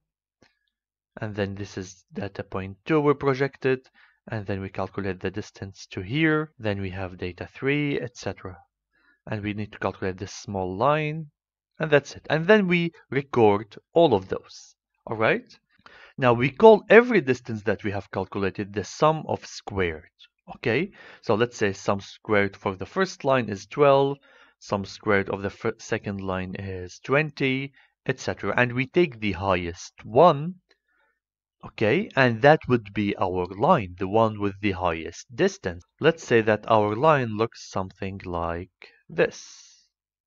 Okay, this is the line that maximizes the distance. Now we call this line actually the PCA1 line. All right, and now we get the slope of this one. The slope of this line.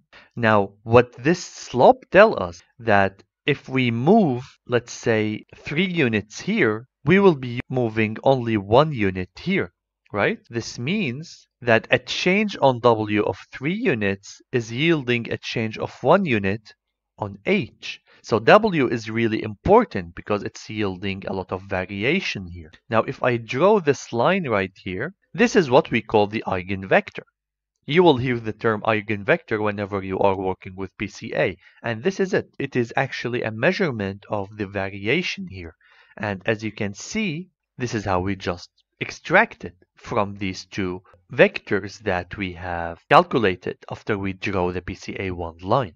So whenever you hear eigenvectors, now you know what they are talking about. Now the next step, after we done that on the PCA1, we would like to project everything, but this time on PCA2. Well, PCA2 is actually a very simple line. We can draw it just perpendicular to the PCA1 line. So we can simply just draw a perpendicular line here, and this will be my PCA2. So this is PCA2. Why is PCA2 important? Well, I'm just gonna draw another graph because this is getting crowdy. Now take a look. This is my PCA2, and this is my PCA1, perpendicular to it. All right, and those are my points. We have a point here, we have a point around here, we have a point around here, and we have a point around here. Now, what we need to do is to project those points on PCA1 and PCA2. Let's make the PCA1 projection. So the first point, this one is going to be projected here. This point will be projected here. This one will be projected here. And this one will be projected here. Okay? Now, we will go again on this point. This will be projected here. This will be projected here. This will be projected here. And the last one will be projected here. Okay? And just by the way, before I forget, the vector here is called the eigenvector for PCA2. The same way we have created an eigenvector for PCA1, this is the eigenvector for PCA2. Okay, let's continue here. Now it's time to rotate back everything. So this is my PCA1 right now, and this is my PCA2. Alright, we have rotated it back.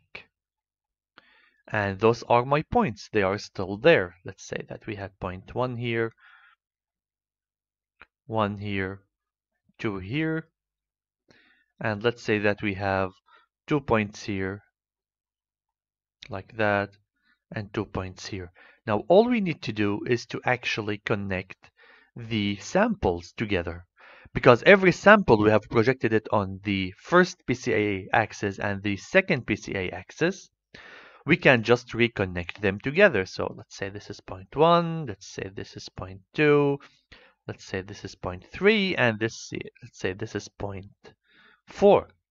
As you can see now, we got clustered data. Can you see that? We had data that are just plotted according to the features, and we ended up with clustered data that are separated from each other. Now, all of these mathematical terms that I said, eigenvectors, calculations, projection, all of that is actually a whole mathematical formulas that you need to apply in order to get these results, and they can be applied to any dimension. I try to visualize it to you so that you can understand what's going on under the hood. But in reality, all of that is done just using pure math. So if you go back to pure math, you can see that you can apply this to any number of features. Doesn't really matter.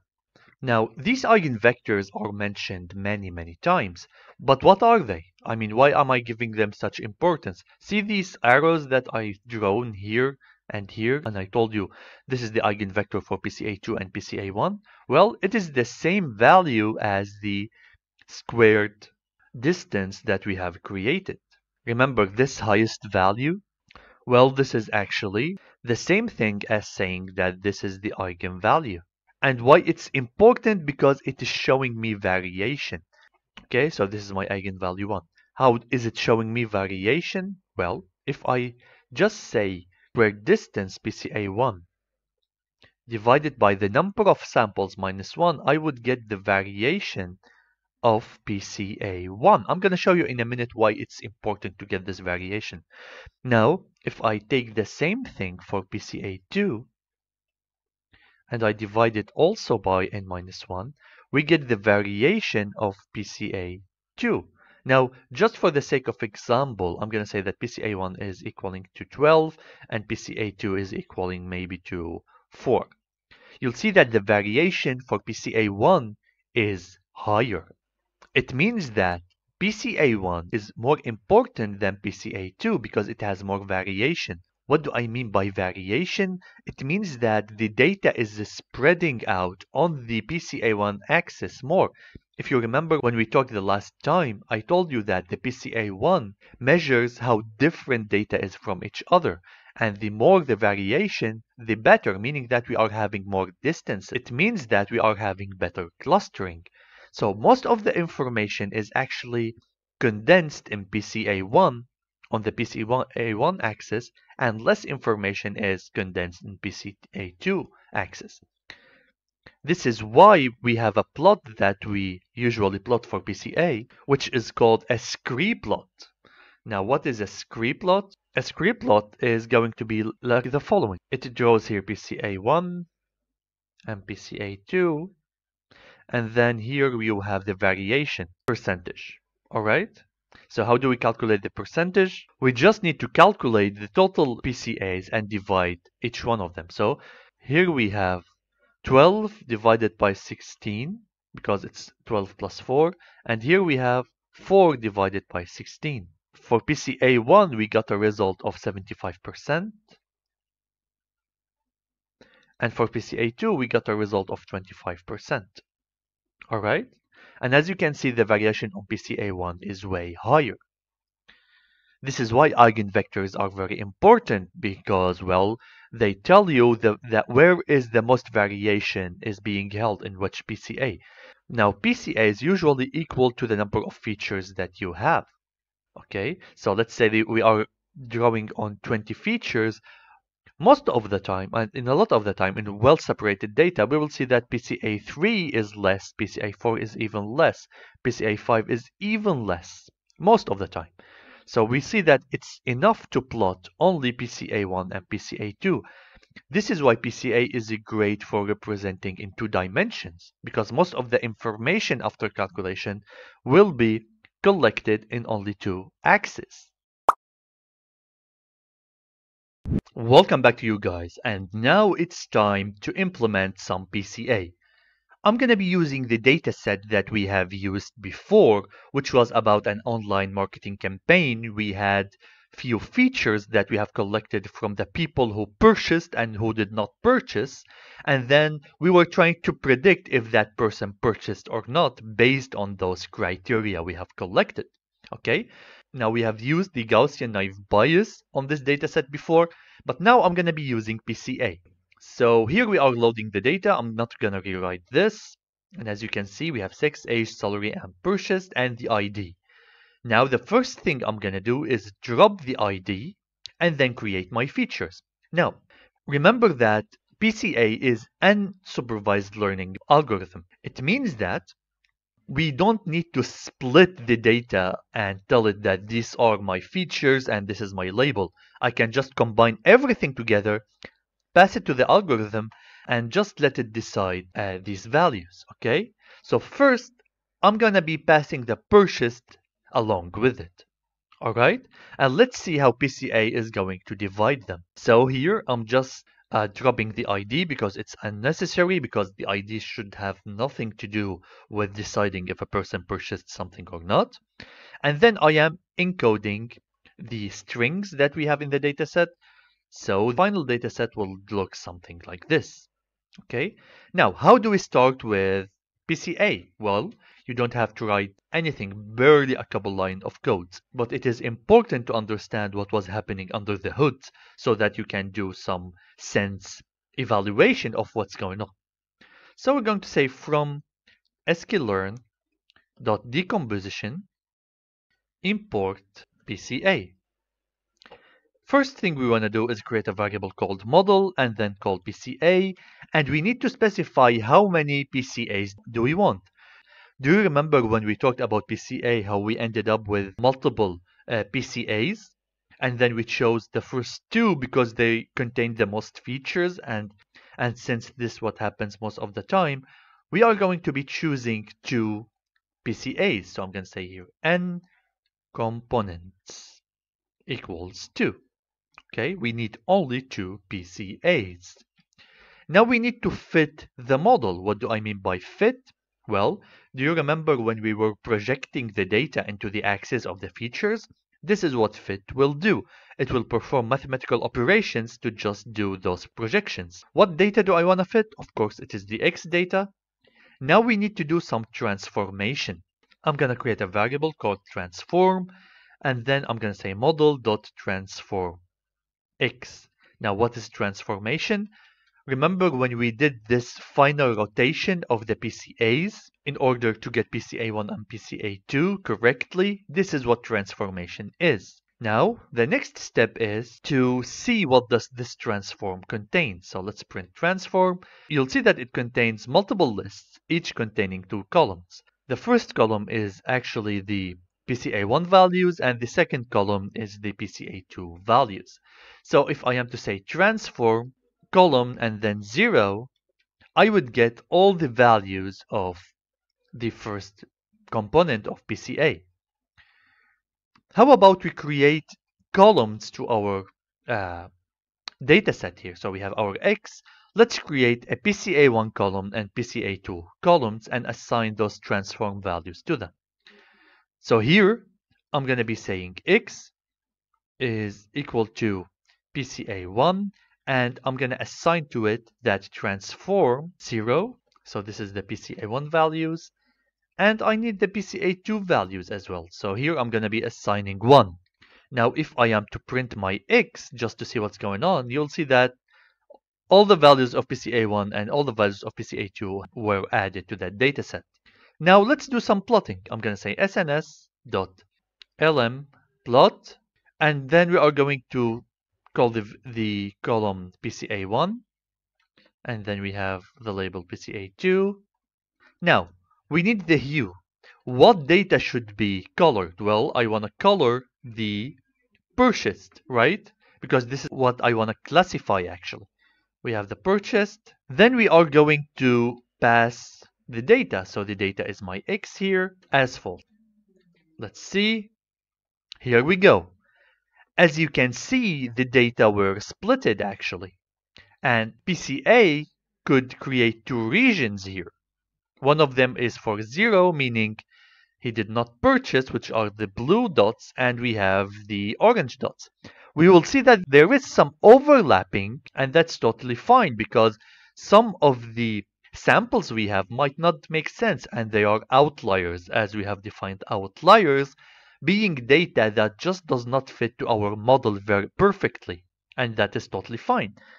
This is also the reason why we got an accuracy of 88% in the first place, because it's not a perfect model. It tries to generalize the problem as much as possible. And by that, we have done some clustering using PCA. And the next algorithm is called linear regression. As the name indicates, we can use this algorithm in order to solve regression problems where we need to predict a value. Okay, it's different from classification. We use this for regression. I'm going to give you an example now. Let's say that we have a feature here, whatever it is, and here we have a label. What I mean by that, here I have data, and here I have an outcome, which we will be using as a prediction later. Let me plot those data points. Let's say that the data points for this problem or for this feature versus outcome looks like this. As you can see, this data looks kind of a linear, right? Now, linear regression is going to try to find the line that fits this data like that. This is the whole purpose of linear regression.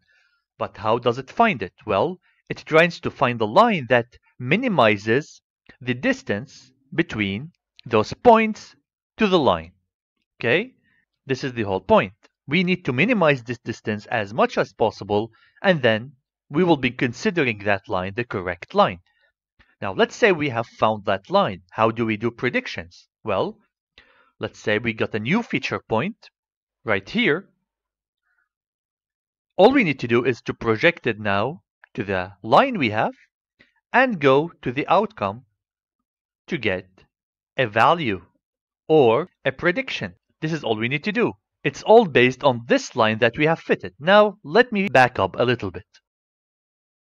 How does this algorithm try to find this line?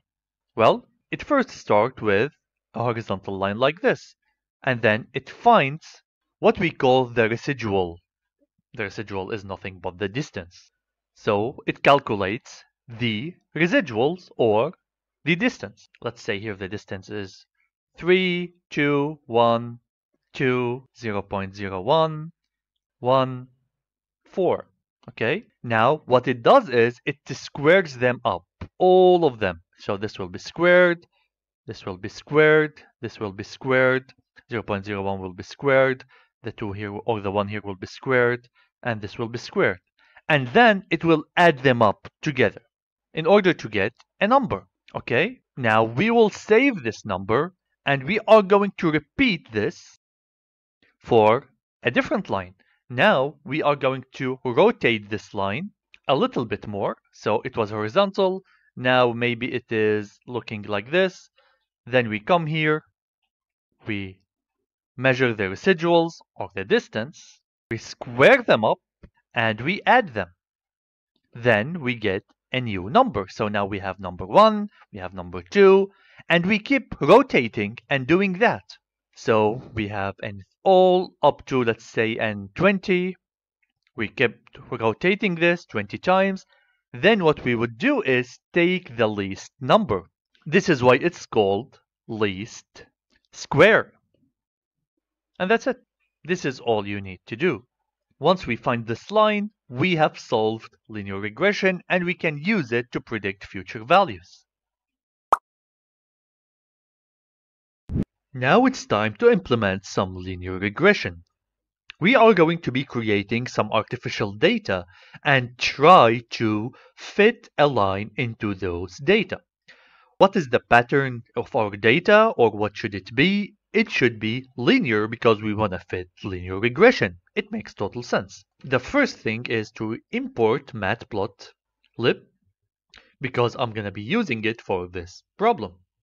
We can use Seaborn as well, but my choice is matplotlib here as plt, and then I'm going to be importing numpy as mp, and we need to import linear regression from sklearn.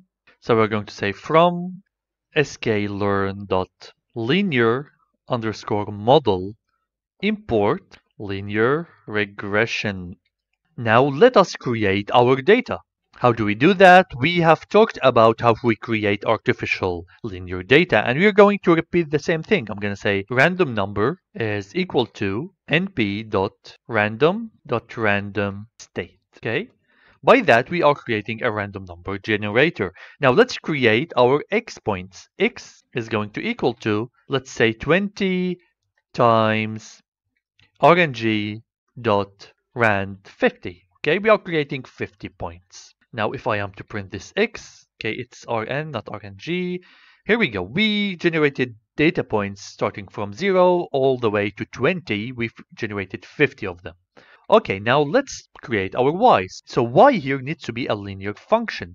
So it's going to be 3 times x plus Rn dot RANDN 50. Okay, now if I am to print y, you'll see that I get these sets of points. How about we plot them? We're going to say plt.scatter x and y, and here we go. Those are my points. As you can see, they are linear, and they are not actually super linear and super smooth. We have some points going right and left here and there. And this is exactly what I want because I want to make a semi-realistic data set. Now this data set could be maybe the temperature versus how many rotations would a motor rotate. Let's say when the temperature goes up, the rotation should go up all until a certain range. Okay? What is the next step? We need to fit a line into these data. I have explained what happens under the hood with linear regression, but with the sklearn library, we can do that with a few lines. I'm going to say here model is equal to linear regression, and we're going to say here fit underscore intercept is equal to true. Okay? We created our model now. Now it's time to fit this data. Now, if I just print x, you'll see that the data points are stacked like this. But what I want is, I want a large list and every number is a separate list. This is the way how linear regression is expecting my data. So what I'm going to do is I'm going to say x is equal to column, and I'm going to add a new axis here from numpys, which is none. So I'm going to say none, and we need to say x here. Now if I am to print x, you'll see that I got them like this. This is the format that linear regression is expecting. Now we can fit the model, and we can actually just take this and put it here. Now let's fit the model. We're going to say model.fit, and I'm going to be passing x and y. Sorry, the plotting need to be before we do this transformation. So let's return this here, and we're good. Now we have fitted our line, meaning that we have trained it. Okay, next step is we're going to generate data so that we can test this linear regression model. Now let us create those data that we are going to use to predict. I'm going to call these x test, and I'm going to be using the mp line space function. So mp.len space, and we need the range to be between 0 and 20, and I'm going to divide this into 100 sections. Okay, so as I said, these are the data that are used as my data set, which presumably we have collected them. And here I have the data that I want to predict. And they are skimming a line between 0 and 20 every 0.02 step. Okay, now we need to transform this data the same way we did here so that linear regression can accept it. So I'm going to say x test is equal to x underscore test, and then we need to pass this and none.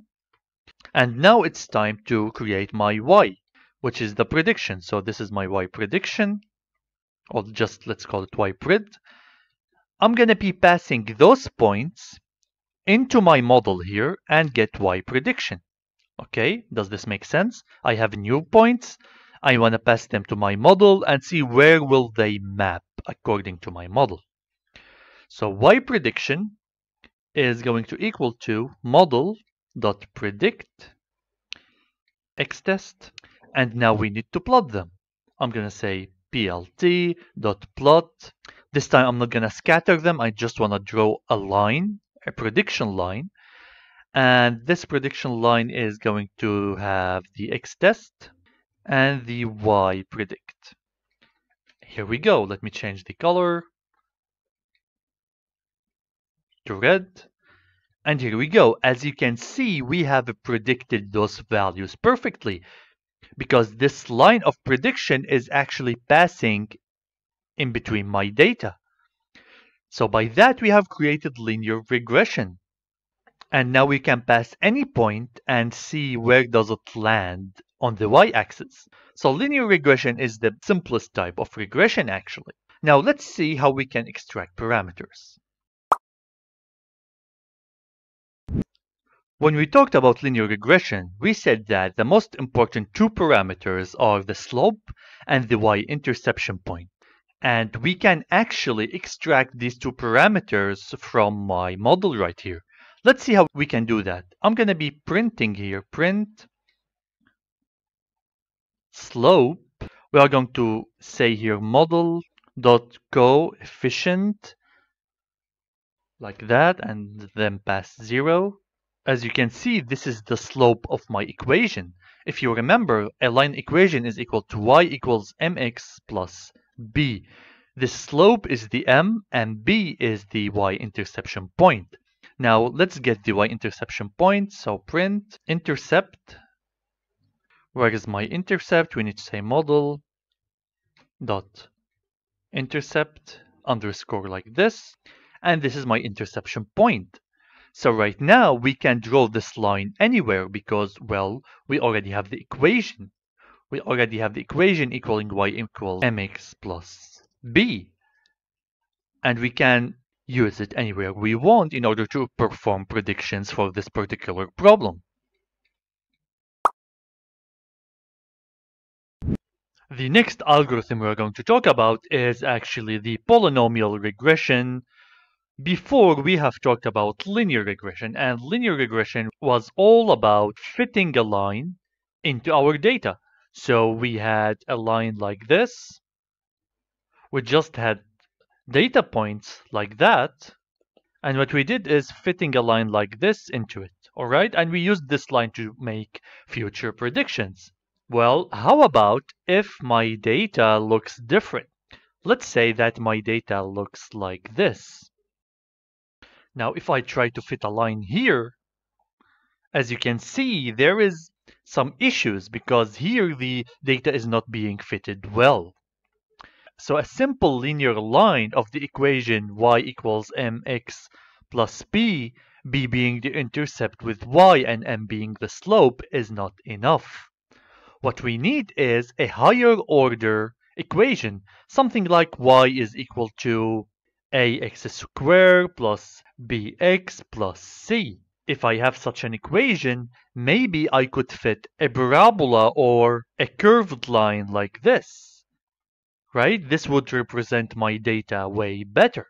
But right now, the challenge is to find not only two parameters, but multiple parameters. So we need to find A, B, and C. But wait, we said that linear regression actually only works with linear data. And that's correct, because we are still working with linear data because we are working with A, B, C, which are linear values. We are not working with the x squared or the x. The x's here are nothing but the features we have. Okay? So this is like square of the feature, but the unknown parameters will be A, B, C. Same thing here where we had the unknown parameters being M and B. Now we have more unknown parameters to find out. And that's the only difference between a polynomial regression and a linear regression. Now, polynomial regression can have even higher orders. The more complex our data is, the higher order of equation I might require. So polynomial regression might use something like a third order polynomial. So here we would be having ax cubed plus bx squared plus cx plus b. And this will yield a more complex line. And this could go all the way up to n. So this order here can go as high as we want. And all we need to do is just to find the constants that are multiplied by our feature. Now let's implement some polynomial regression. Alright, so let us implement some polynomial regression. First, I'm going to be importing NumPy. And I'm going to import the following function, which is called from sklearn.preprocessing import polynomial features. Okay, what I'm going to do is I'm going to be plotting a sine function. And we are going to predict the sign of a number using polynomial regression. But first, let's try fitting linear regression into our sine data. Let's create a random generator number. We're going to say mp.random.random state. And next we need to create the x point. So x is going to equal to rng.rand50. Let's say we have 50 points. Now we are going to be generating numbers between 0 and 1. And as you can see here, we have generated all of this data. All right, that's the first step. Now let us plot our y. So y is going to equal to mp.sine x. And I'm going to be adding some shifting to this x, which is equal to plus maybe 0.1 times rn dot random 50. Now let us show y. Now also y is having a certain range. Let us plot our data. I'm going to say here plt.scatter. What do I want to scatter? X, y, and color equals red. Yeah, we need to import matplotlib. So we'll say here import matplotlib dot pyplot as plt, and we are plotting the data. Now currently this is not really visible that we are plotting a whole sine wave. Now if we multiply this by 10, you'll see that now this looks a little bit more as a signed data, right? The data is increasing, decreasing, increasing again. So maybe this is kind of a cyclic function with some noise around it. All right, it could be representing maybe a pendulum position that is swinging to both ends without losing energy. Okay, it could be anything actually. How about we create data to predict? As usual, we will be creating data to test, and we will use the len space from 0 to 10, and the step is 100. Now we are going to call linear regression, so I'm going to call here model is equal to linear regression. Then we'll say model.fit. Remember that we need to change the shape of our data. Of course, we need to pass the x data. We did not fit it yet. So maybe this x test can be postponed a little bit. So let us reshape this data. We're going to say x is equal to x, then column, and then none. Okay, this will reshape our data. And we need to fit x and y, right? Now, if I am running this, we got an error. Linear regression is not defined because we need to import linear regression. So from sklearn.linear_model import linear regression. Let's try again, and we did the fit. Now let's do some prediction. Now that we have trained our model using the x and y here, the features and the labels, now we can do some prediction on this data that we have generated for testing purposes. So I'm going to say y predict. I'm going to be predicting the x test using my model. So I'm going to say model dot predict. And also we need to change the shape of x test. So x test is equal to x test column and none. Now let's predict x test. Here we go, we did the prediction. Now let's plot it. So I'm gonna say here plt.plot. We need the x test, and we also need the xy prediction.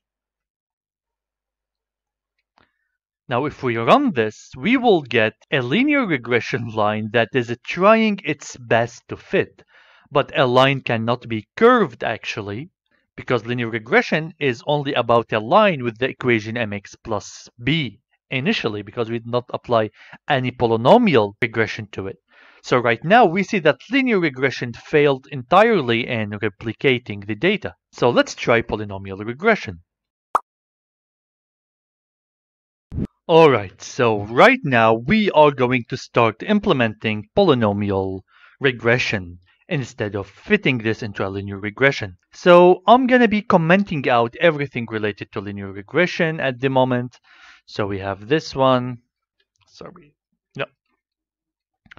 We have this one, this line, and this line, and this line. Almost everything. Okay. How are we going to fit a polynomial here? I'm going to create a variable that is called poly, and I'm going to be calling an sklearn function called polynomial features. Let's pass a function of the 7th degree, for example, okay?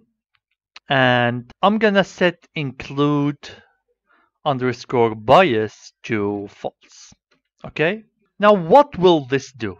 What does this function do? I'm going to show you exactly what it does. Let's say that I am predicting the weight of a person with regard to how many calories he eats per day. Okay, so here I have the number of calories, and here I have the weight that I am trying to predict.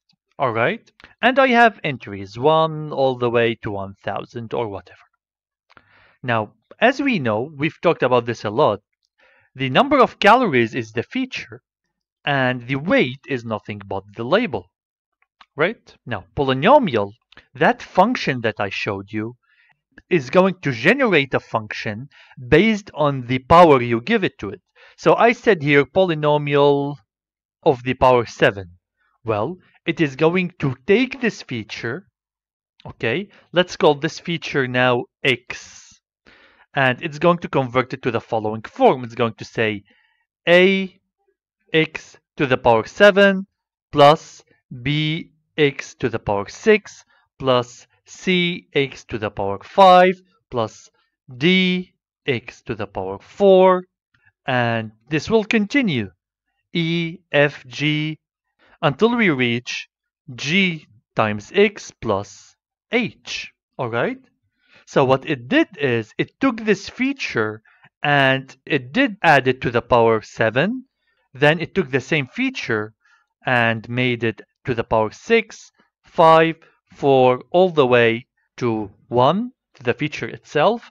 And then it generated some parameters to find using linear regression, which are the A, B, C, D, G, H. See, what does this polynomial function do? It takes your feature, it makes it to the power something, and then it multiplies it by those hyperparameters, which we will be finding when we fit our model. It's a really powerful function in sklearn. Now this is what we have done here. This will return the polynomial of power 7 to me. And now we are going to call fit and transform respectively, since there is some transformation going on since we have powers here. But we can merge these as follows. We can say here poly is equal to poly.fit underscore transform. So this function will do fitting and transforming at the same time, 2 in one step, and then we need to pass x to it. Alright? So now we are fitting and transforming our data into this 7th degree polynomial. Now, how are we going to continue? We will continue the same way we were doing linear regression. We will create a model for linear regression, and then we will fit it with the polynomial here and y. So actually, let me change the name here to x so that I know that this is my new data right now. And then I'm going to be fitting this new x data that is transformed to the 7th power and the same y that we have. Okay, that's great. Now we are going to continue as usual. We will have multiple points and we are going to predict them, and we are going to reshape the x test. We are going to do the prediction, and then finally we will be plotting everything.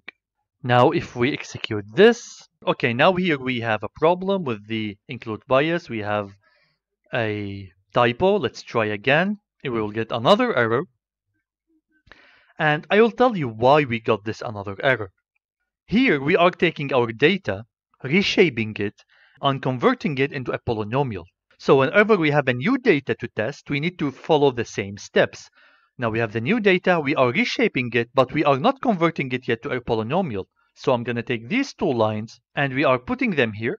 So we are creating a new polynomial now, and this data will be my x test, and I'm going to be transforming my x test. See what we've done here? We have new data, reshape it, convert it to a polynomial so that the model can accept it, because the model was trained that the data looks like this, which is like a polynomial. So whenever you have a new data, you need to redo the same pre-processing. Okay, and now we want to predict this x large test, and we want to plot our normal test data, right? When I am plotting, I don't want to plot this high polynomial function. I just want to plot my regular points on the graph. Now, if I run this, here we go.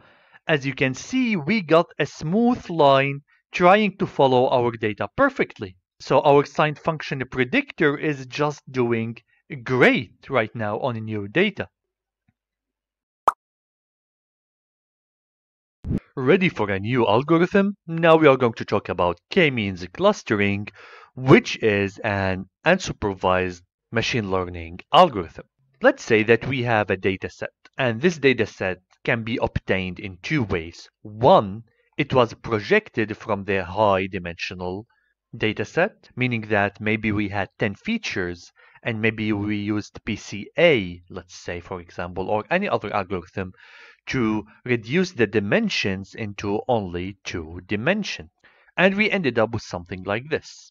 And then we would like to do clustering on this dataset. 2, the dataset could be actually 2-dimensional, meaning we have only 2 features and their distribution looks like this, and I would like to see the relationship between them. Okay, so let's say in either way we ended up having two axes and I would like to cluster these data together. Now visually this is very easy.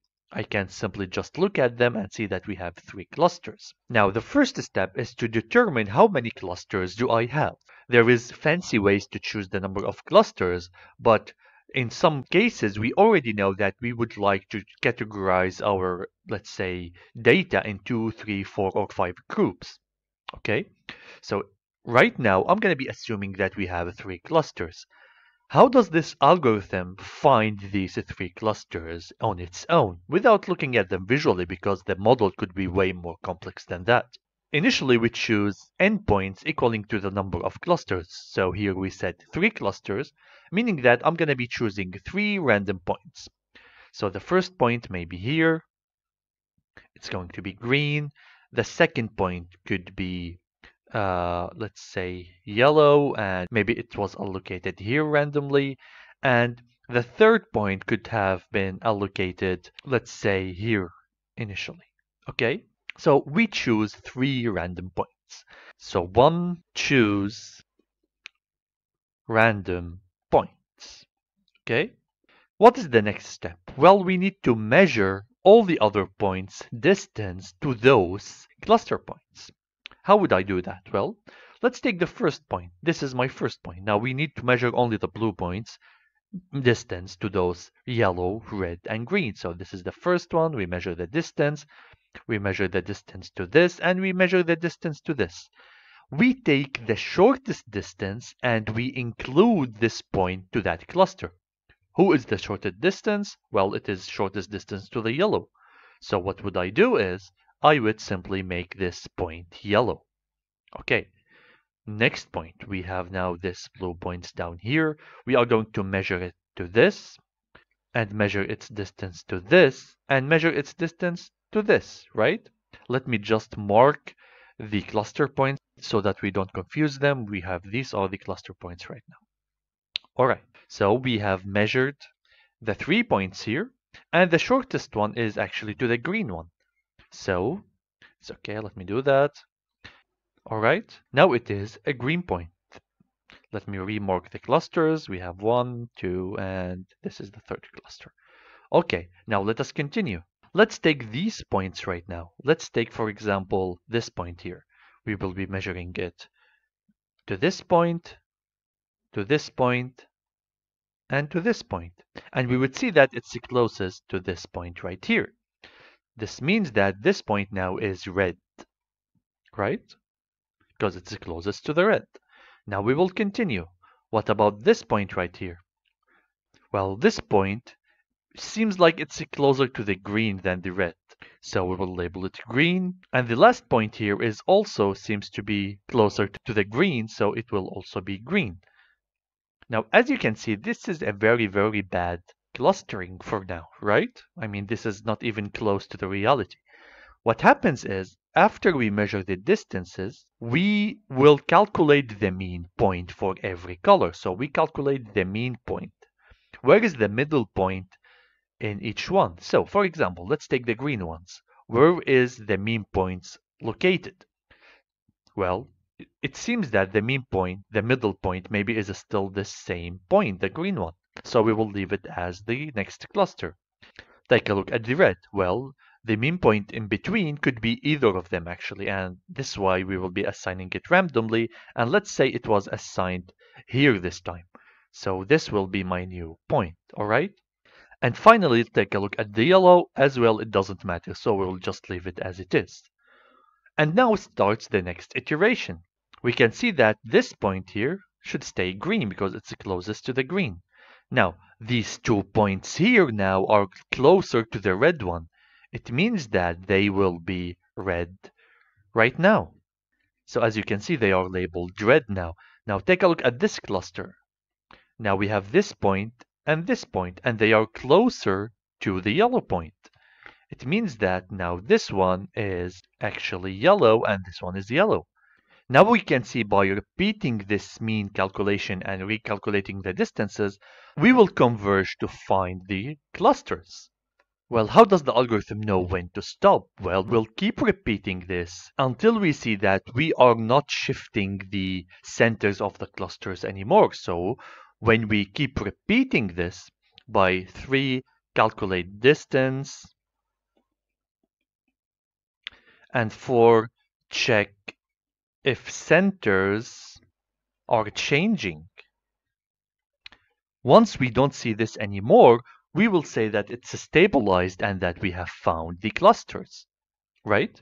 Because if we repeat this now, we will be choosing the mean, which is the center of the clusters, and it will be again this one, it will be again this one, and it will be again this one. And we will be repeating ourselves without shifting the centers. And by that, we know that we have converged and reached the final state. Alright, now we are ready to start some clustering programming. As usual, sklearn library has these functions that can do everything for k-means, and we are going to utilize them actually. First, we need some data. The data we are going to get is an artificial data that we will use to demonstrate this algorithm. Do you remember how we create artificial data? It was very simple. We used the sample generation from the sklearn dataset library. We also have numpy and we have this cool k-means function from sklearn. Let's get started by first creating some artificial data. I'm gonna pass here x and y, and they will equal to make underscore blobs, which we have talked about when we were talking about data in general and how we can generate artificial data. So we have make blobs, and we have n underscore samples is equal to, let's say, 300 samples. Let's create 4 centers here. So centers equals 4. I'm going to be creating some standard deviations. So cluster underscore std could equal to something like, I don't know, 0.69 or 7. Doesn't matter. And that's it. Now let's take a look how does the x look like. It contains 2 components here, as we can see, and we have 300 of them. These 2 components are the x and the y coordinates.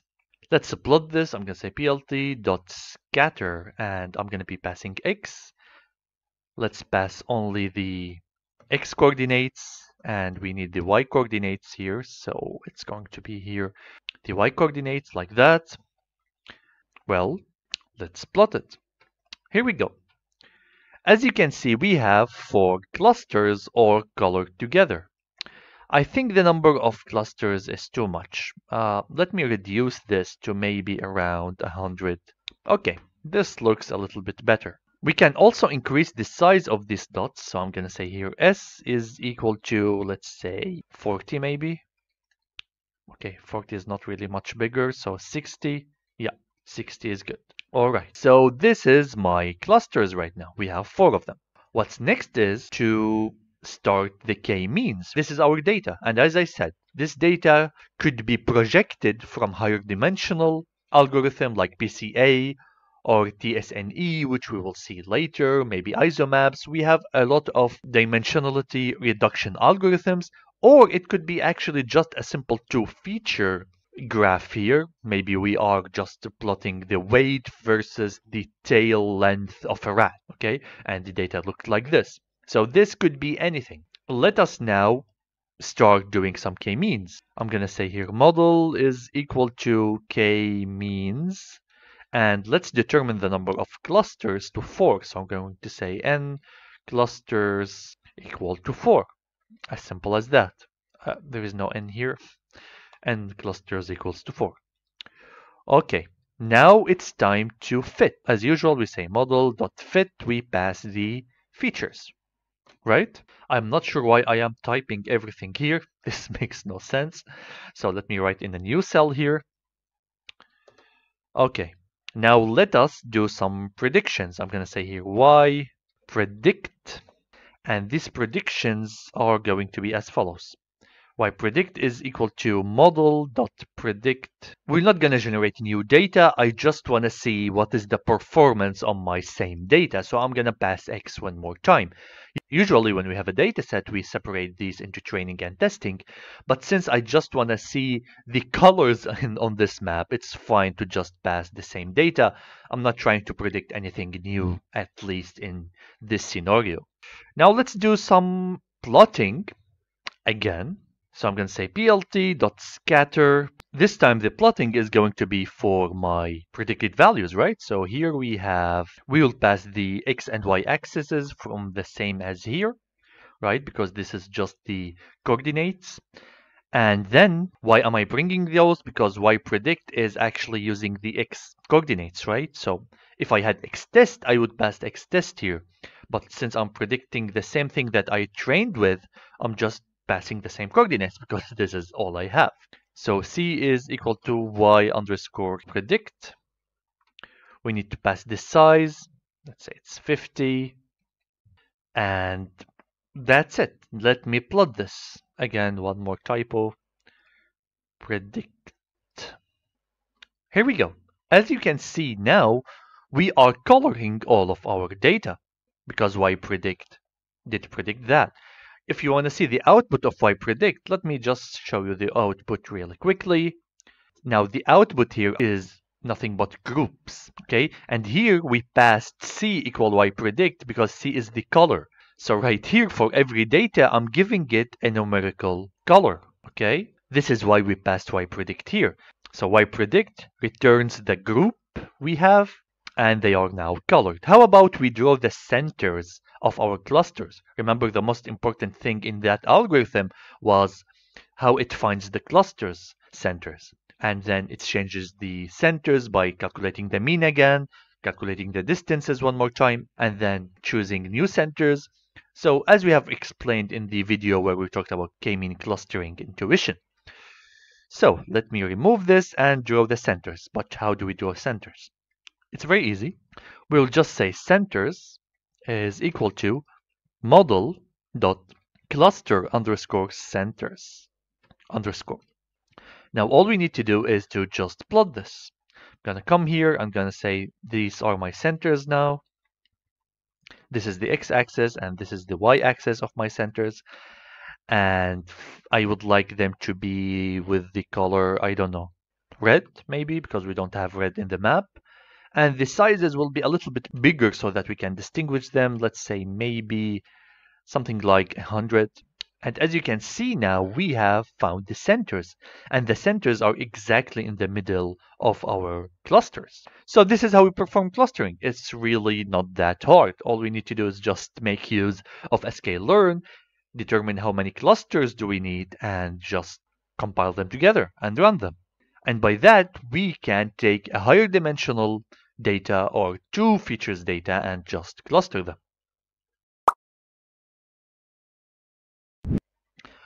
Now, let me show you how we can get data that contains multiple features, shrink it down into 2 dimensions, and then simply use clustering in order to cluster it. So this would be a very, very practical application where you will see it anywhere if you are working in data science. Here's what we need to do. First, I'm going to be importing Seaborn. So import Seaborn as SNS.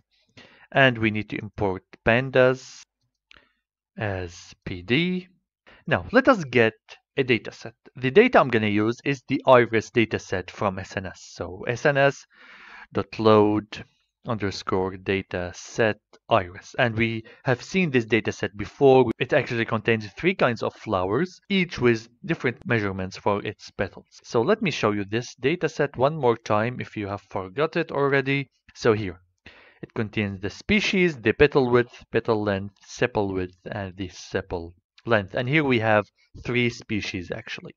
Okay, first step, let's apply PCA here. That would be really good. But we need to import it. So I'm going to import it here from sklearn.decomposition.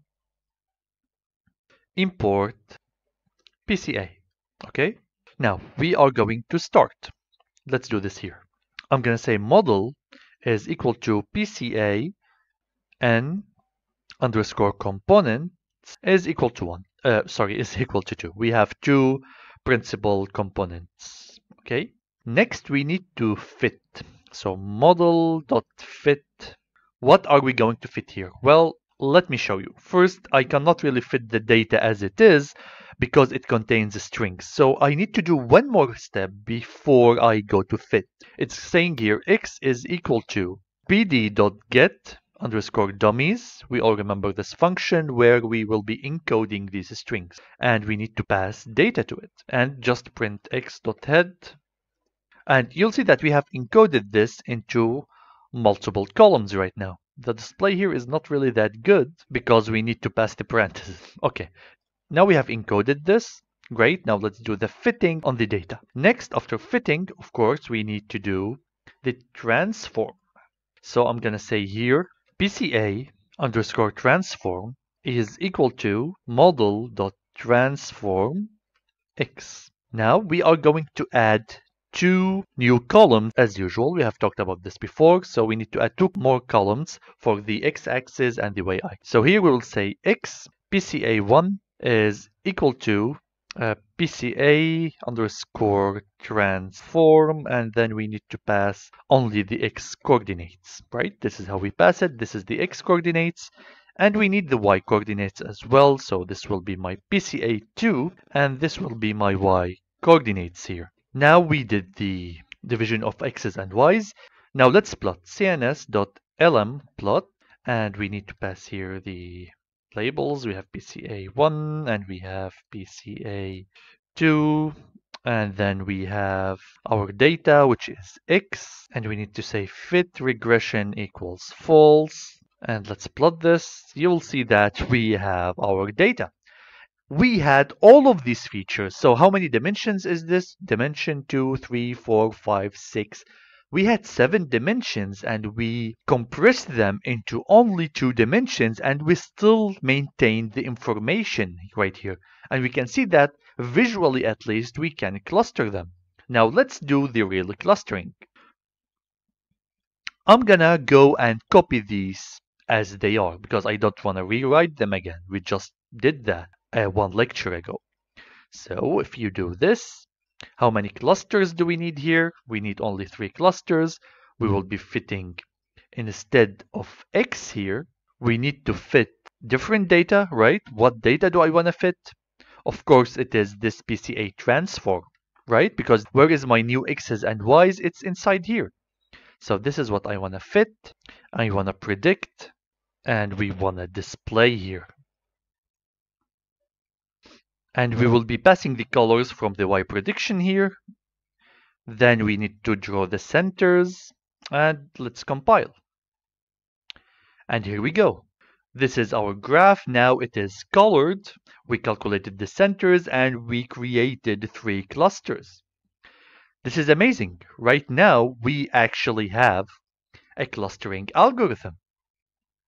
And we can visualize high order data, shrink it down, and just cluster it. And that's really great.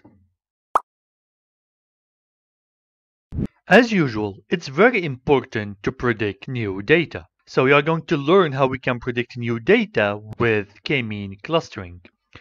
The method is not different from any method. You need to understand how you are feeding your data to your model and then replicate that for new data. Okay, so right now, what are we doing exactly before we do that?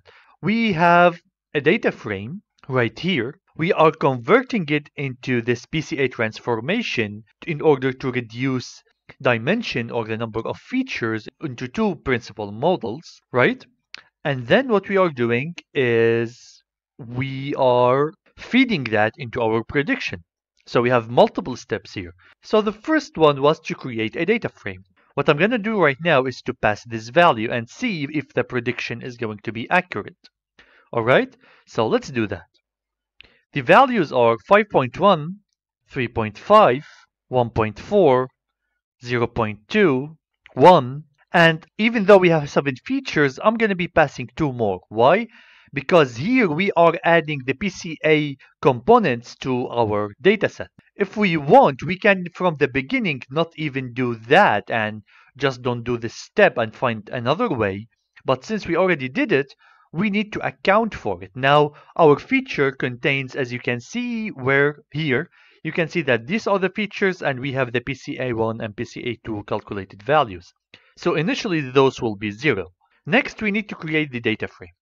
And I'm going to create it the long way so that you can see this step by step. So first we're going to say data test is equal to pd.data frame, and then I'm going to say columns is equal to w, which is my new data there. Now if I print data test, we will be getting these values. Alright, now those values are just column names. It could be anything. It really doesn't matter what your column names are. So this is just an easy way to do it. Now we're going to say dataset is equal to dataset.append, and then we are going to pass a series. So we have pd.series. This is the easiest way also to do that. And we need to pass the column names and the values we want to append. Since the column name, which is this one, is the same thing as the value I'm going to append, so all I'm going to say is s.columns, and then I'm going to be saying index is equal to s.columns, which are the row values, okay? Next, we need just to say ignore index is equal to true. Now, if I just print my data test, data test is not defined where? Sorry, data test here as well, and here as well.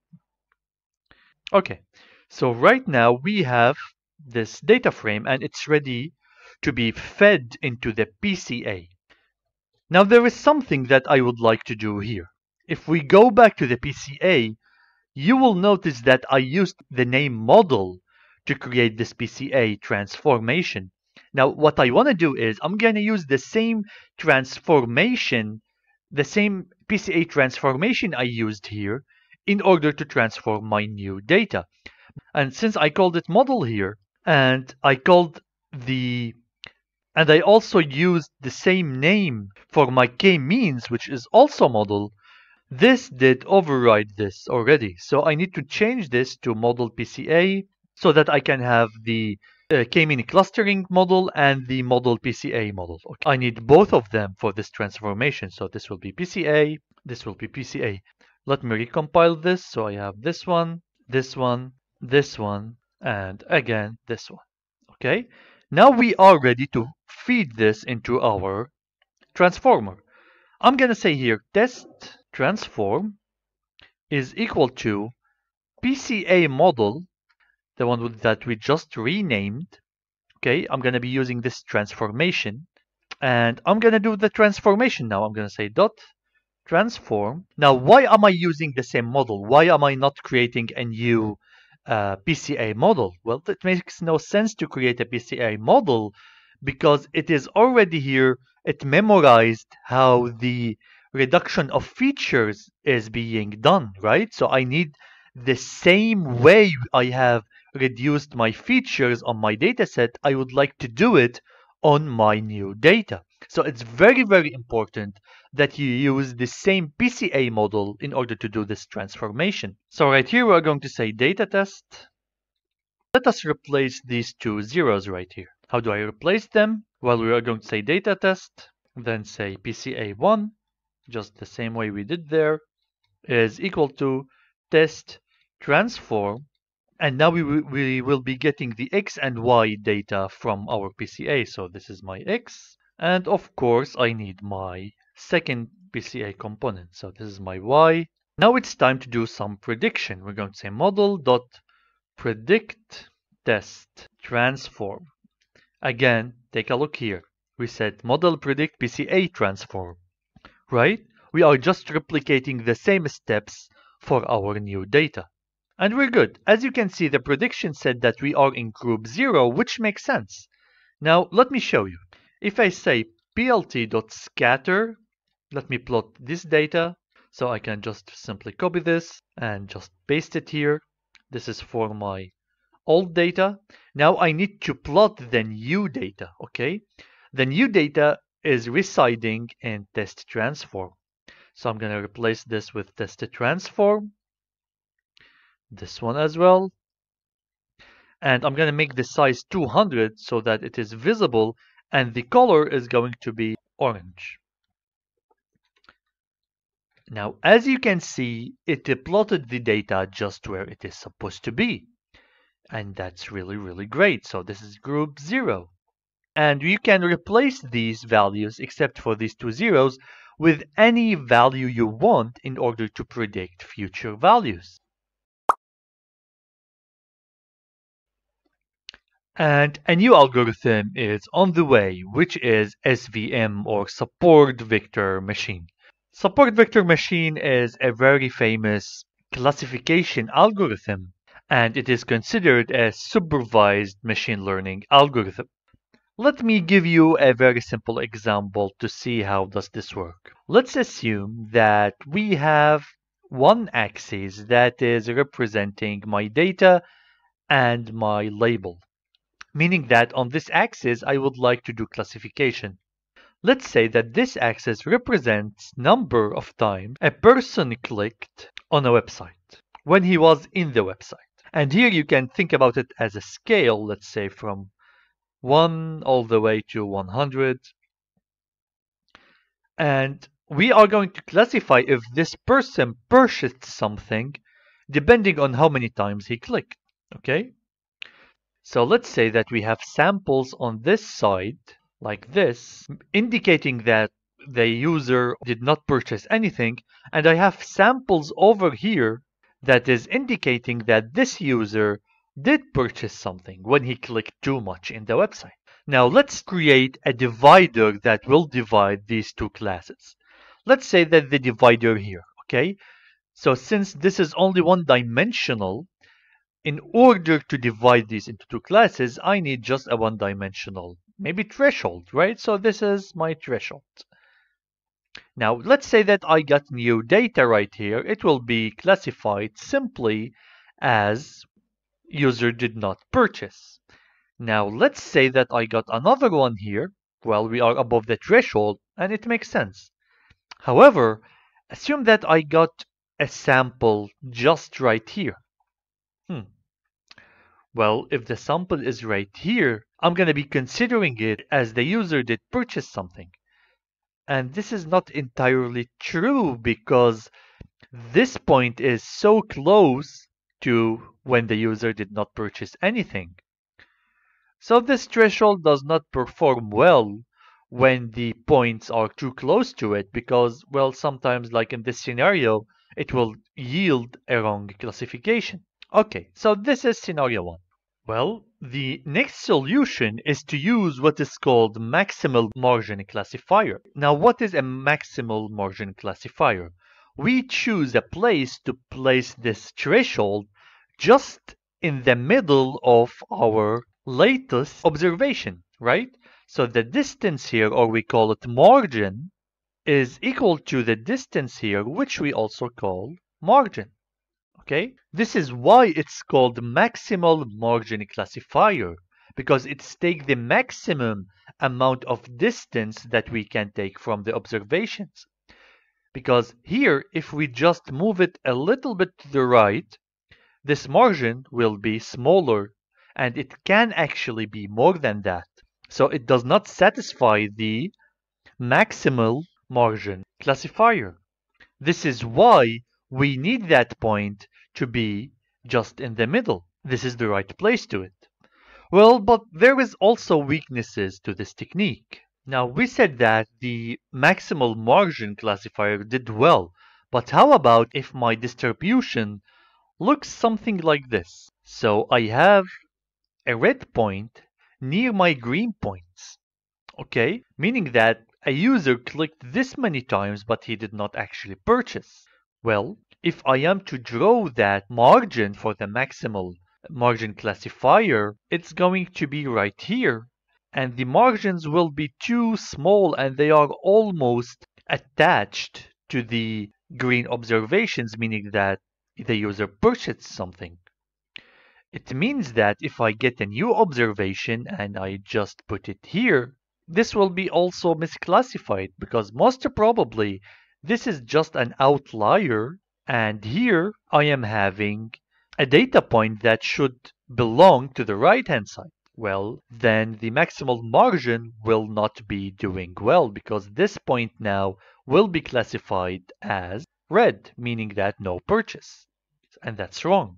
And the solution to that is what we call soft margins. A soft margin will be placed just in between these two, as we have said, and it is going to tolerate that there is a mislabel here. It knows that there is a mislabel here and it will tolerate it because for the long run, we know that if we get a new observation here, it will be most probably a green one.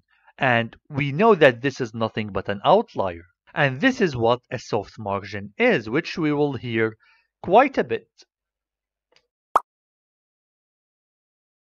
Now, let us get into a more complex problem. Let's say that now we have two axes and the data is distributed like that. Again, the same thing I told you when we were talking about k-mean clustering. Here we have two scenarios that we got this data. Either we have feature 1 versus feature 2 being plotted like that, like weight versus height, or this data we obtained it by reducing the dimensionality of a certain data using PCA or other algorithms. It means that I had features from 1 to 10, for example, and I shrink them down to 2 features just using PCA algorithm, which yields a graph that looks like this. So PCA is a key in the second scenario, or it could be something else which we will be talking about later.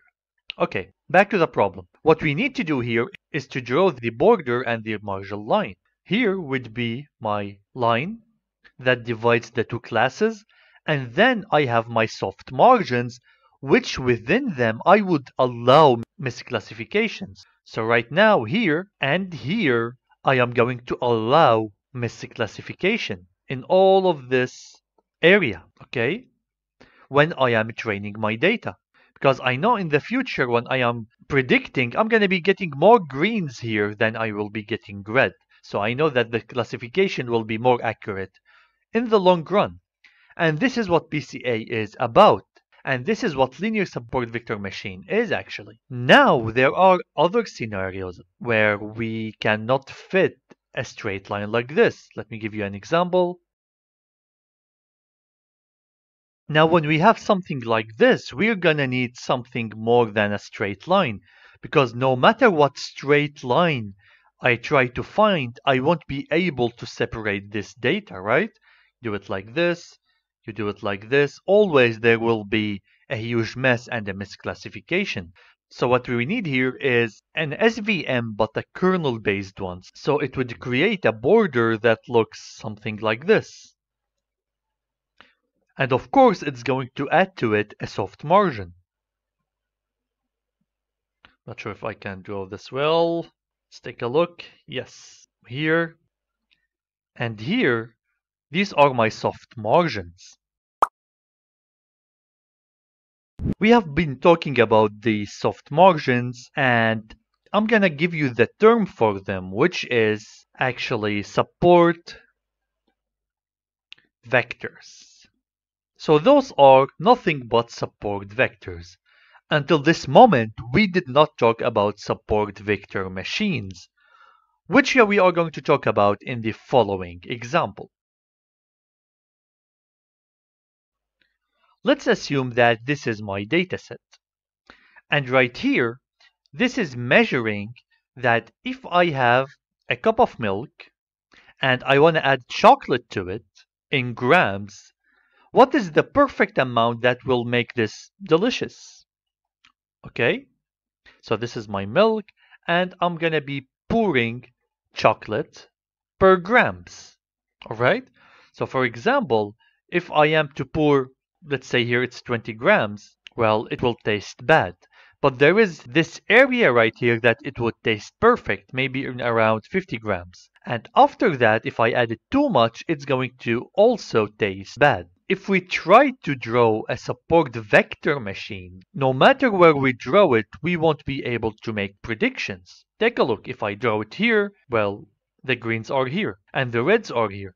And if I draw it here, it will also make me problems. So a support vector machine will not work. This is like a simplified problem of this problem right here, where if we try to draw a line, we cannot really split this data, no matter how we draw the line. So here we are taking a very simplified example to show you what is the solution to this. The solution to this is to do the following. We will be adding a new axis, and this will be the gram square for every point. So let's say here we are starting at 1 gram all the way, let's say, to 100 grams, and we will be squaring all of these data. So if we square this number, we will be getting a pattern that looks like this, because this is just squaring, right? And squaring ramps up like that.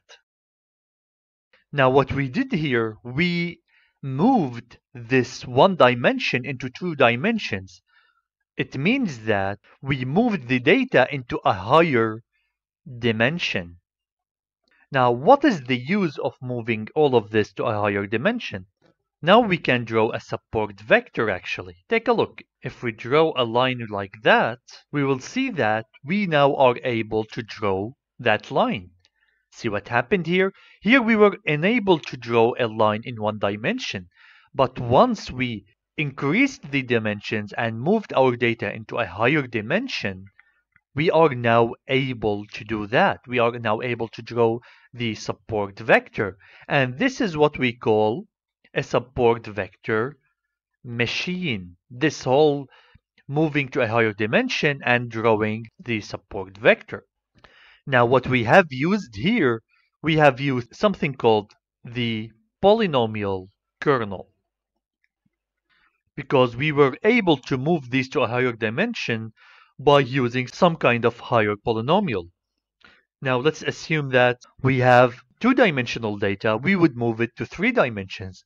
Right now we had only 1 dimension of data and we moved it to 2.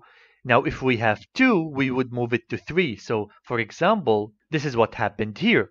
In order to solve it, we have drawn a third axis, let's say, and we mapped all of those in order to draw a hyperplane. So we draw a 3D plane that can split this data. But let's say that we are going into 4 or 5 or 6 dimensions because we have 4, 5 or 6 features. Then we won't be able to illustrate it, but we can still apply the same math of the kernel. Now everything happened here is actually mathematical, and there is operations for that. And they don't really care how many dimensions we have. And we can just apply it for any dimension. What we are going to do right now is to start working with the minced dataset. Now, the minced dataset is a very famous dataset that contains images of handwritten digits from 0 to 9. And the applications there is that we can pass any handwritten digit and this system can recognize what is the number, even though that this number is not actually a text number that is digitalized. It's only an image of a handwritten digit converted into digitalized image, and then it is being added to this dataset. Let's load this dataset and see what does it have inside. First, I'm going to be importing matplotlib. And second, we need to import from sklearn import datasets. So this time the datasets won't come from our Seaborn library, but they will come from the sklearn library.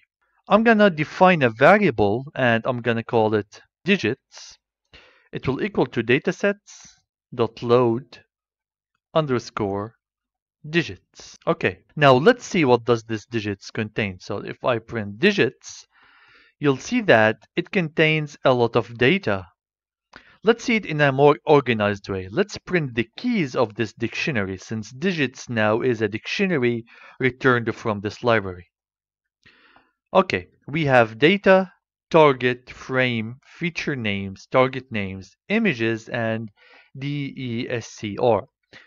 It actually contains a lot of stuff. How about we take a look at the images?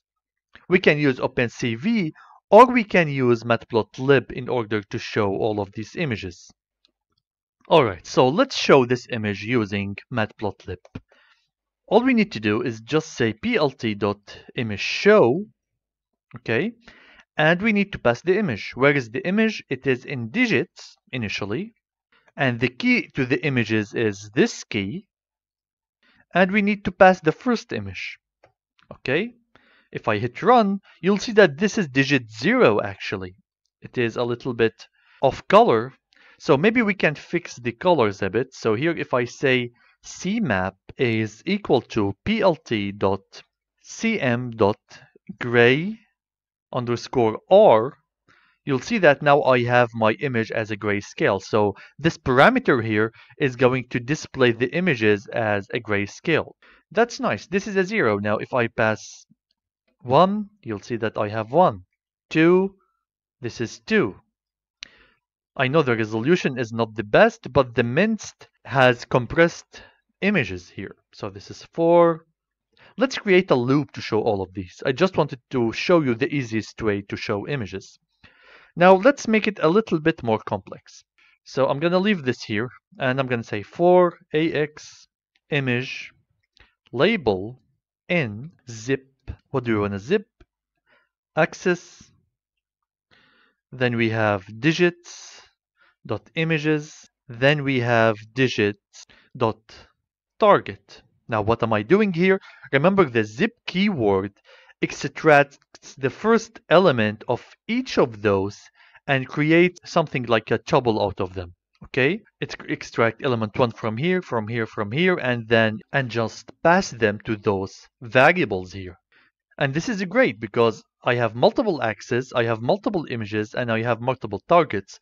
Now the target is just the label. So the target of image 4 right here is nothing but a string of 4. Now let's continue. We have extracted the first element, second, third, fourth of all of those. Now let us do something. First, we did not define axes yet. So let's define axes. I forgot to do that. So figure axis is equal to plt.sub plots. We have number of rows. I would like to display everything in one row, and I would like to display everything in 10 columns. Why 10 columns? Because I have the digits from 0 to 9, which yields 10 elements. Next, we have the figure size. I don't know, let's make it something like 10 by 3 initially, and we'll see if we need to adjust it later. Okay, so this is my figures and axes. Figures and axes and subplots allows me to create multiple images next to each other in Matplotlib. Alright, let's show those images. I'm gonna say AX, the AX that I have zipped or extracted from these axes, dot image show. So maybe I can just take this one and modify it, right? So here I'm gonna say ax.image_show. Okay. I would like to display the image. It is being extracted to this variable from here, right? We are taking them one by one. I'm gonna leave this as grayscale. And also I would like to add the label. So I'm gonna say ax.setTitle is going to equal to string converting to string label. Label is being taken from these digit targets. Okay, now if I run this, we will have an error. Yes, this one has no M. And here we go. As you can see now, I have 0, 1, 2, 3, 4, 5, all up to 9. But I don't want to really show these axes around here. I don't really want to show the x-axis numeration and the y-axis. So we can turn those off by simply coming here before image show, maybe, and just say ax.set_axis_off. Okay, we are turning off all of those. And as you can see now, we have displayed all the images with the labels coming with them. So this dataset is really great. It comes with the images, with the labels of each of them. It even comes with the digits converted into a flat array, which is very useful if we would like to process these images. So this is really great. What we are going to do right now is start implementing some support vector machine. Note, I have added this SVM to the import here, and I also added the model selection for training and testing splitting. So let's code some SVM. What we are going to do is we need support vector machine to classify those images into their correct label. Okay, so I will have an algorithm that can sort out images for me and predict what is the label for this image. If I give it, let's say, image of number 5, it should give me a label of 5. Now, I want to introduce a small concept. When we are passing images to our SVM, we cannot really pass them as a square array like this. This is not okay. What we want to do is we want to pass the flattened image of this. All right? It means that instead of being a square, all the images will be just one flat line of an array. Let me show you. If I say here digit dot images, let's say image 0, you'll see that I have an array of every row. So my images are 8 by 8 pixels. Okay? And they are grayscale. So every pixel is sweeping a value between 0 and 255. All right? However, this format does not work. What I would like to have is put all the rows together until I have one very, very large row. Fortunately, we don't have to do this pre-processing with Minst because it already contains this way of formatting. If I say digits data 0, this will give me access to the first image, but all the rows are flattened next to each other, so I have only one large array of one row. Okay? So this is the format that we can pass to SVM. Okay, let's cut into the chase now. I'm gonna say x is equal to digit.data. So this is my features. And now I would like to create my model. So my model here is going to be svm.svc. So this is how we create a support vector machine. Next, we need to do the xtrain, xtest, ytrain, ytest splitting. We have done this a million times throughout this course, so let's do it quickly. Xtest, ytrain, then we have ytest is equal to train underscore test underscore split. And I would like to pass the x. What is my y? My y is my target, so let's say y is equal to digit.target. Again, I'm going to show you quickly what is targets. If I say digits.target, you'll see that it contains the labels of every image, okay? So for example, if I say pass target 0, you'll see that the label is 0, which corresponds to the first image in this dictionary, which is also a 0, okay? So my y here is those labels. All right, let's continue. We will pass y here for my labels. Next, we need the test size. So the test size is actually 0.2. 20% of the data will be used for testing, and that's it. Now let's go and fit this model. I'm going to say model.fit. I'm going to be passing, of course, xtrain and ytrain. Next, we will do the predictions.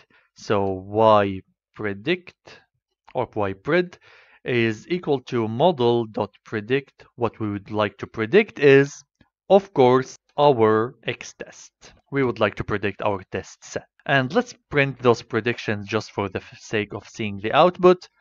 We'll see that we predicted the labels of all the images in xtest. Now it's time to evaluate this model. Let's do some visual evaluation of our model, okay?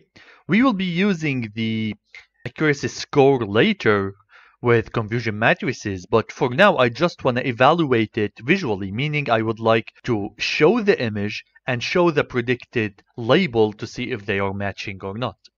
How can we do that? Well, We are going to copy those plotting lines right here using matplotlib. And well, instead of digits images, I would like to pass xtest, because the xtest images that we have predicted here, right?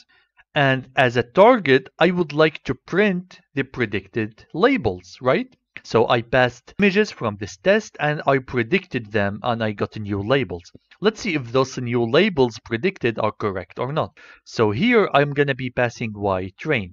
But there is a catch here. Right now, xtest is flattened out, right? Because the data we have taken right here is not the image, but the flattened version of the image. Remember that one row of image? This is what we have. Fortunately, we can reshape it to 8 by 8 pixels image by using the numpy function, which is called reshape.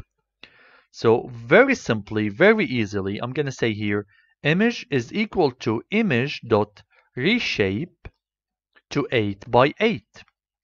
So here I'm extracting the images from this xtest, storing them in this image, and now I am reshaping this image to be an 8 by 8 pixels. Before we continue, this should be yPredict, sorry about that, because we have predicted the values and we have stored them actually in yPredict. So the labels are the predicted labels, and here we are passing the images, which is the xtest. All right, now let's run this. Here we go. 6 predicted as 6, 7 as 7, 2, 2, 9, 9, 0, 0. We're good, actually. The predictions are pretty accurate. Let me pass maybe 20 images. Let's take a look. 4, 0, 9, 7, 0, 5, 4. Well, the accuracy is pretty good with support vector machine. Okay. Next, we are going to use accuracy score and confusion matrices. How about we evaluate the accuracy score? We have done this multiple times using multiple algorithms and the method will never change. How do we do that? We import from sklearn, metrics, accuracy score, and we just call accuracy score. We pass the y test versus the y we predicted, the actual labels versus the predicted labels. yPrint actually it's called, and we got an accuracy of 98%. Now let's see where did our algorithm go wrong mostly, and we do that with confusion matrices. I'm going to say here from sklearn.metrics import confusion underscore matrix, and I'm going to be importing Seaborn as SNS. Okay, first let's create the confusion matrix. CM for confusion matrix is equal to confusion underscore matrix. And then we need to pass our y test and also our y prediction, right? It's the same as the accuracy score, but we want to see the details of where did it go wrong. Next, let's call SNS heat map. In order to draw the heat map, we are going to pass CM. Annotation is equal to true. We don't want any C bars, so this is false. All right, and now we are good. Let's plot this, and here we go. We have all the labels from 0 to 9 and from 0 to 9, but I don't know which axis is actually the one with true labels and the one with the prediction. So I'm going to say here plt.xlabel, and then I'm going to be passing true labels because this is the first element, true here.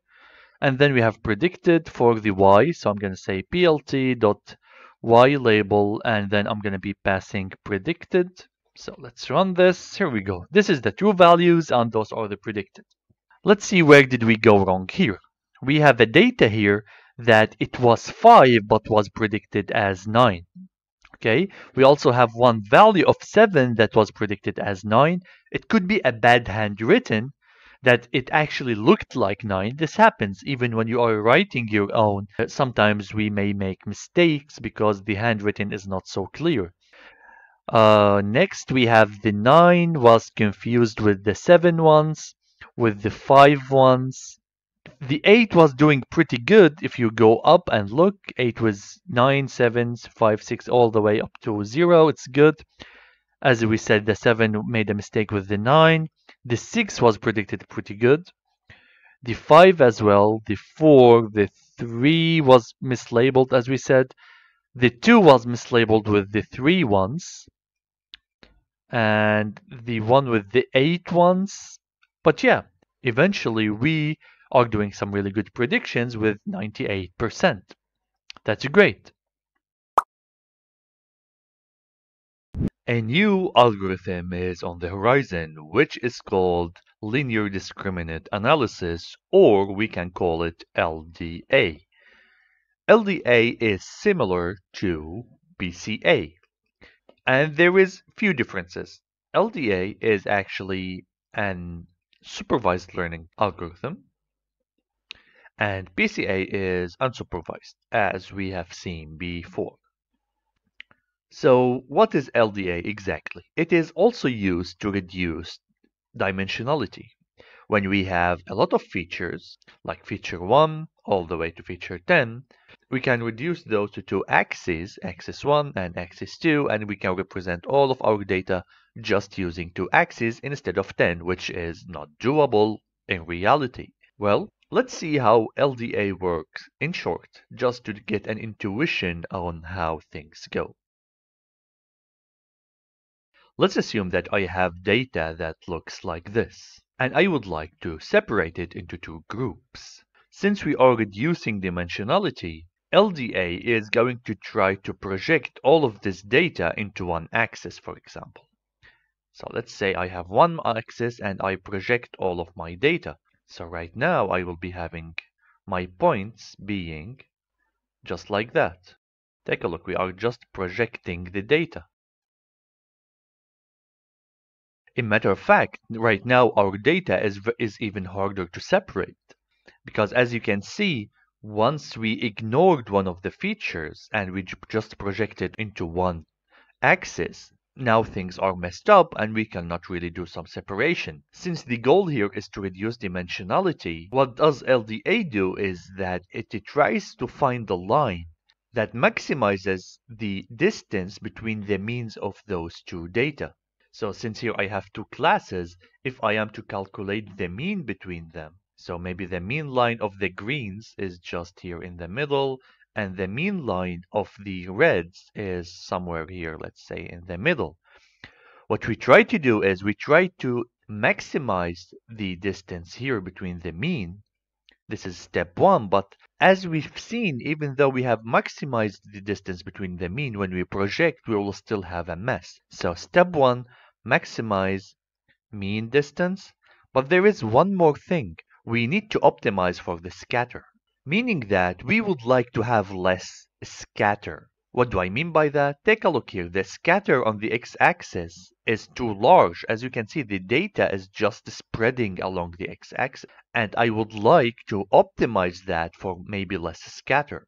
And we can see that a less scatter is happening on the y direction, right? Because as you can see here, it's like we have only two lines lined up. Where here we have tons of lines lined up, right? Here, here, here. So the scatter is way larger. Where here, it's just a straight line with the reds and kind of a straight line with the greens. Okay, so here is what we are going to do. We need to optimize for a scatter. What we are going to try to do is to find the line that works best for these two criteria. So what LDA does is that it creates a new axis, it invents a new axis to project the data in a way to maximize the mean and maybe minimize the scatter. So take a look here. If I am to take a line that maybe looks something like this, and I project my data on it now, you'll see that I will be clustering my reds here and I am clustering my greens here, right? Imagine that this line is a magnet and it's attracting all the red and the green dots. As you can see now, the separation is way better. All the greens are on one side, all the reds are on one side. So LDA is all about inventing a new axis. It's not really inventing, it's just finding a mathematical formula to get this best line. So this is the basic functionality of LDA. And as I said, it is very similar to PCA, but PCA does not optimize for scatter. Actually, PCA is only trying to optimize for the variation where it can get the most variation out of variable, but LDA is trying to find separability between multiple clusters. What I mean by separability, we are separating as much as possible, but with PCA we are trying to account for the variation of data on the first PCA component axis, for example, right? And this is the main difference between these two. Let us now use some LDA to reduce dimensionality. We are going to be importing the following libraries. We have NumPy, Seaborn, we have the discriminant analysis and the LDA, namely. We are going to be using some data scaling. We need the PCA just to compare the two graphs together to see the difference between LDA and PCA classification, and we need the train test split. Let's run this and let's start. I'm going to be using the iris dataset from Seaborn. So we're going to say data is equal sns.load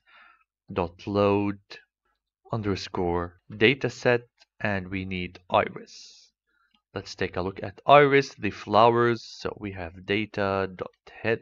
This is the data we are working with. We have worked with this data a couple of times throughout this course, and let's see how we can apply LDA to it. We have X is my data, and now since LDA is a supervised learning, we need to separate the features from the labels. So this is my features. It will be all of those except the species. So I'm going to be throwing away the species. Did we import pandas? I don't think so. Let's import pandas, SPD as well. So here I'm going to be So let us drop this. I'm going to be saying data.drop. I would like to drop the iris, and we need to specify, sorry, not the iris, species, and we need to specify the axis as well. It equals 1, and here we go. Now we need the y as well, and the y will be only the species column. I'm going to say here data species is what my y is. Now let's do the usual xtrain, xtest, ytrain, ytest splitting. So I'm going to say here xtrain, xtest, ytrain, ytest is equal to train underscore test underscore split x and y, and let's define the test size to be around 20%. So we need 20% of our data to be tested, and that's all. Now let us scale the data, because algorithms like LDA and PCA like data to be scaled on the same units. Maybe for this dataset it's not very important because, well, the numbers are really close to each other. But when we have larger units, let's say larger numbers here for some reason in some of the columns, this is where it will make some difference in our training. Okay, now let us apply some scalar. So I'm going to call here scalar is equal to standard scalar.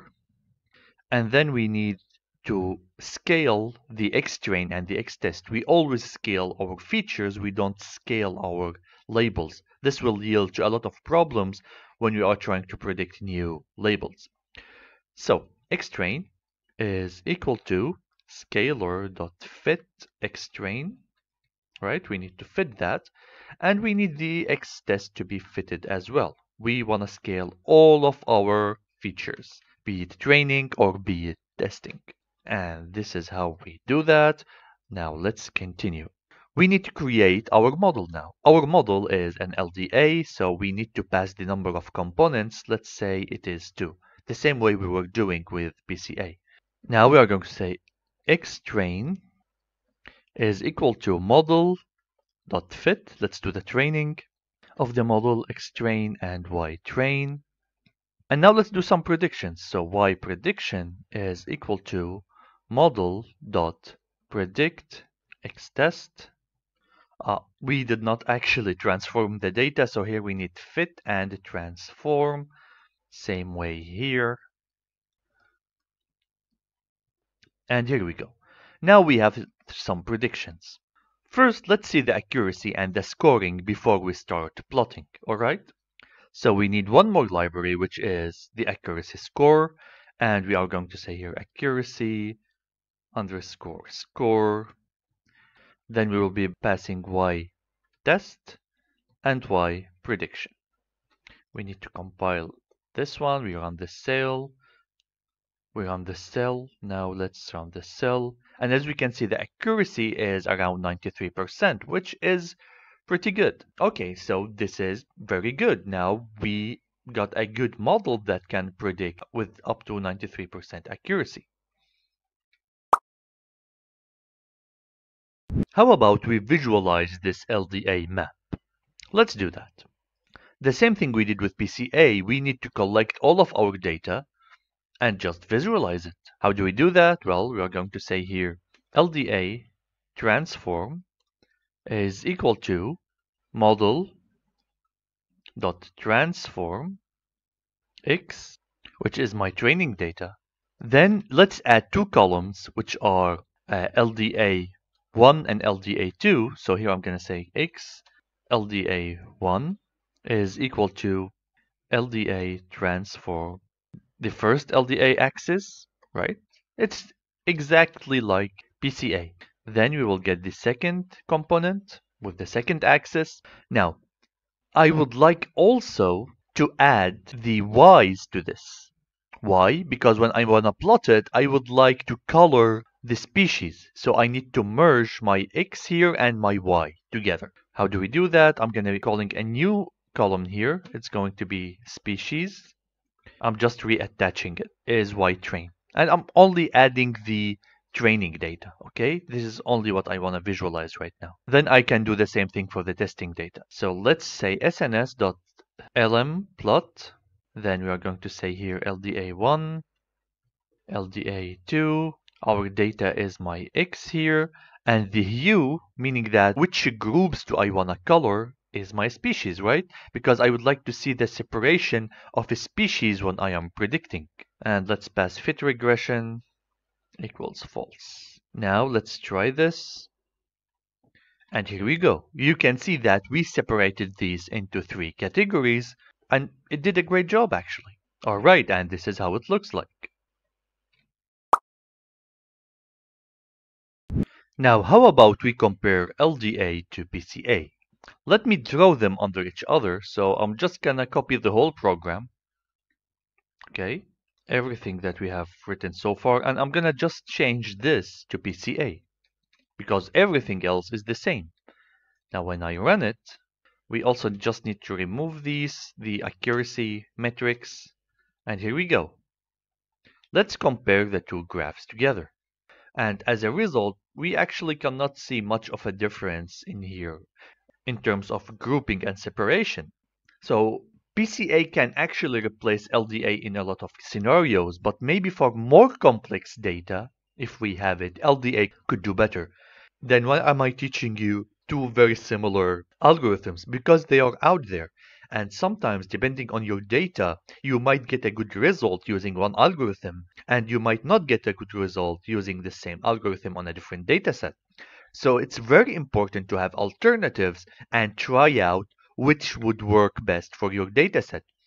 And that's the main reason we have a lot of algorithms in terms of regression, classification, neural networks. We have a lot of algorithms that we can use, and each has its own use case, advantages, disadvantages, and sometimes even two similar algorithms like that would yield better results on a data set for one of them, and on the other would do really, really bad. Or, like our scenario here, we got just almost exactly the same results. So it's important to experiment with different algorithms.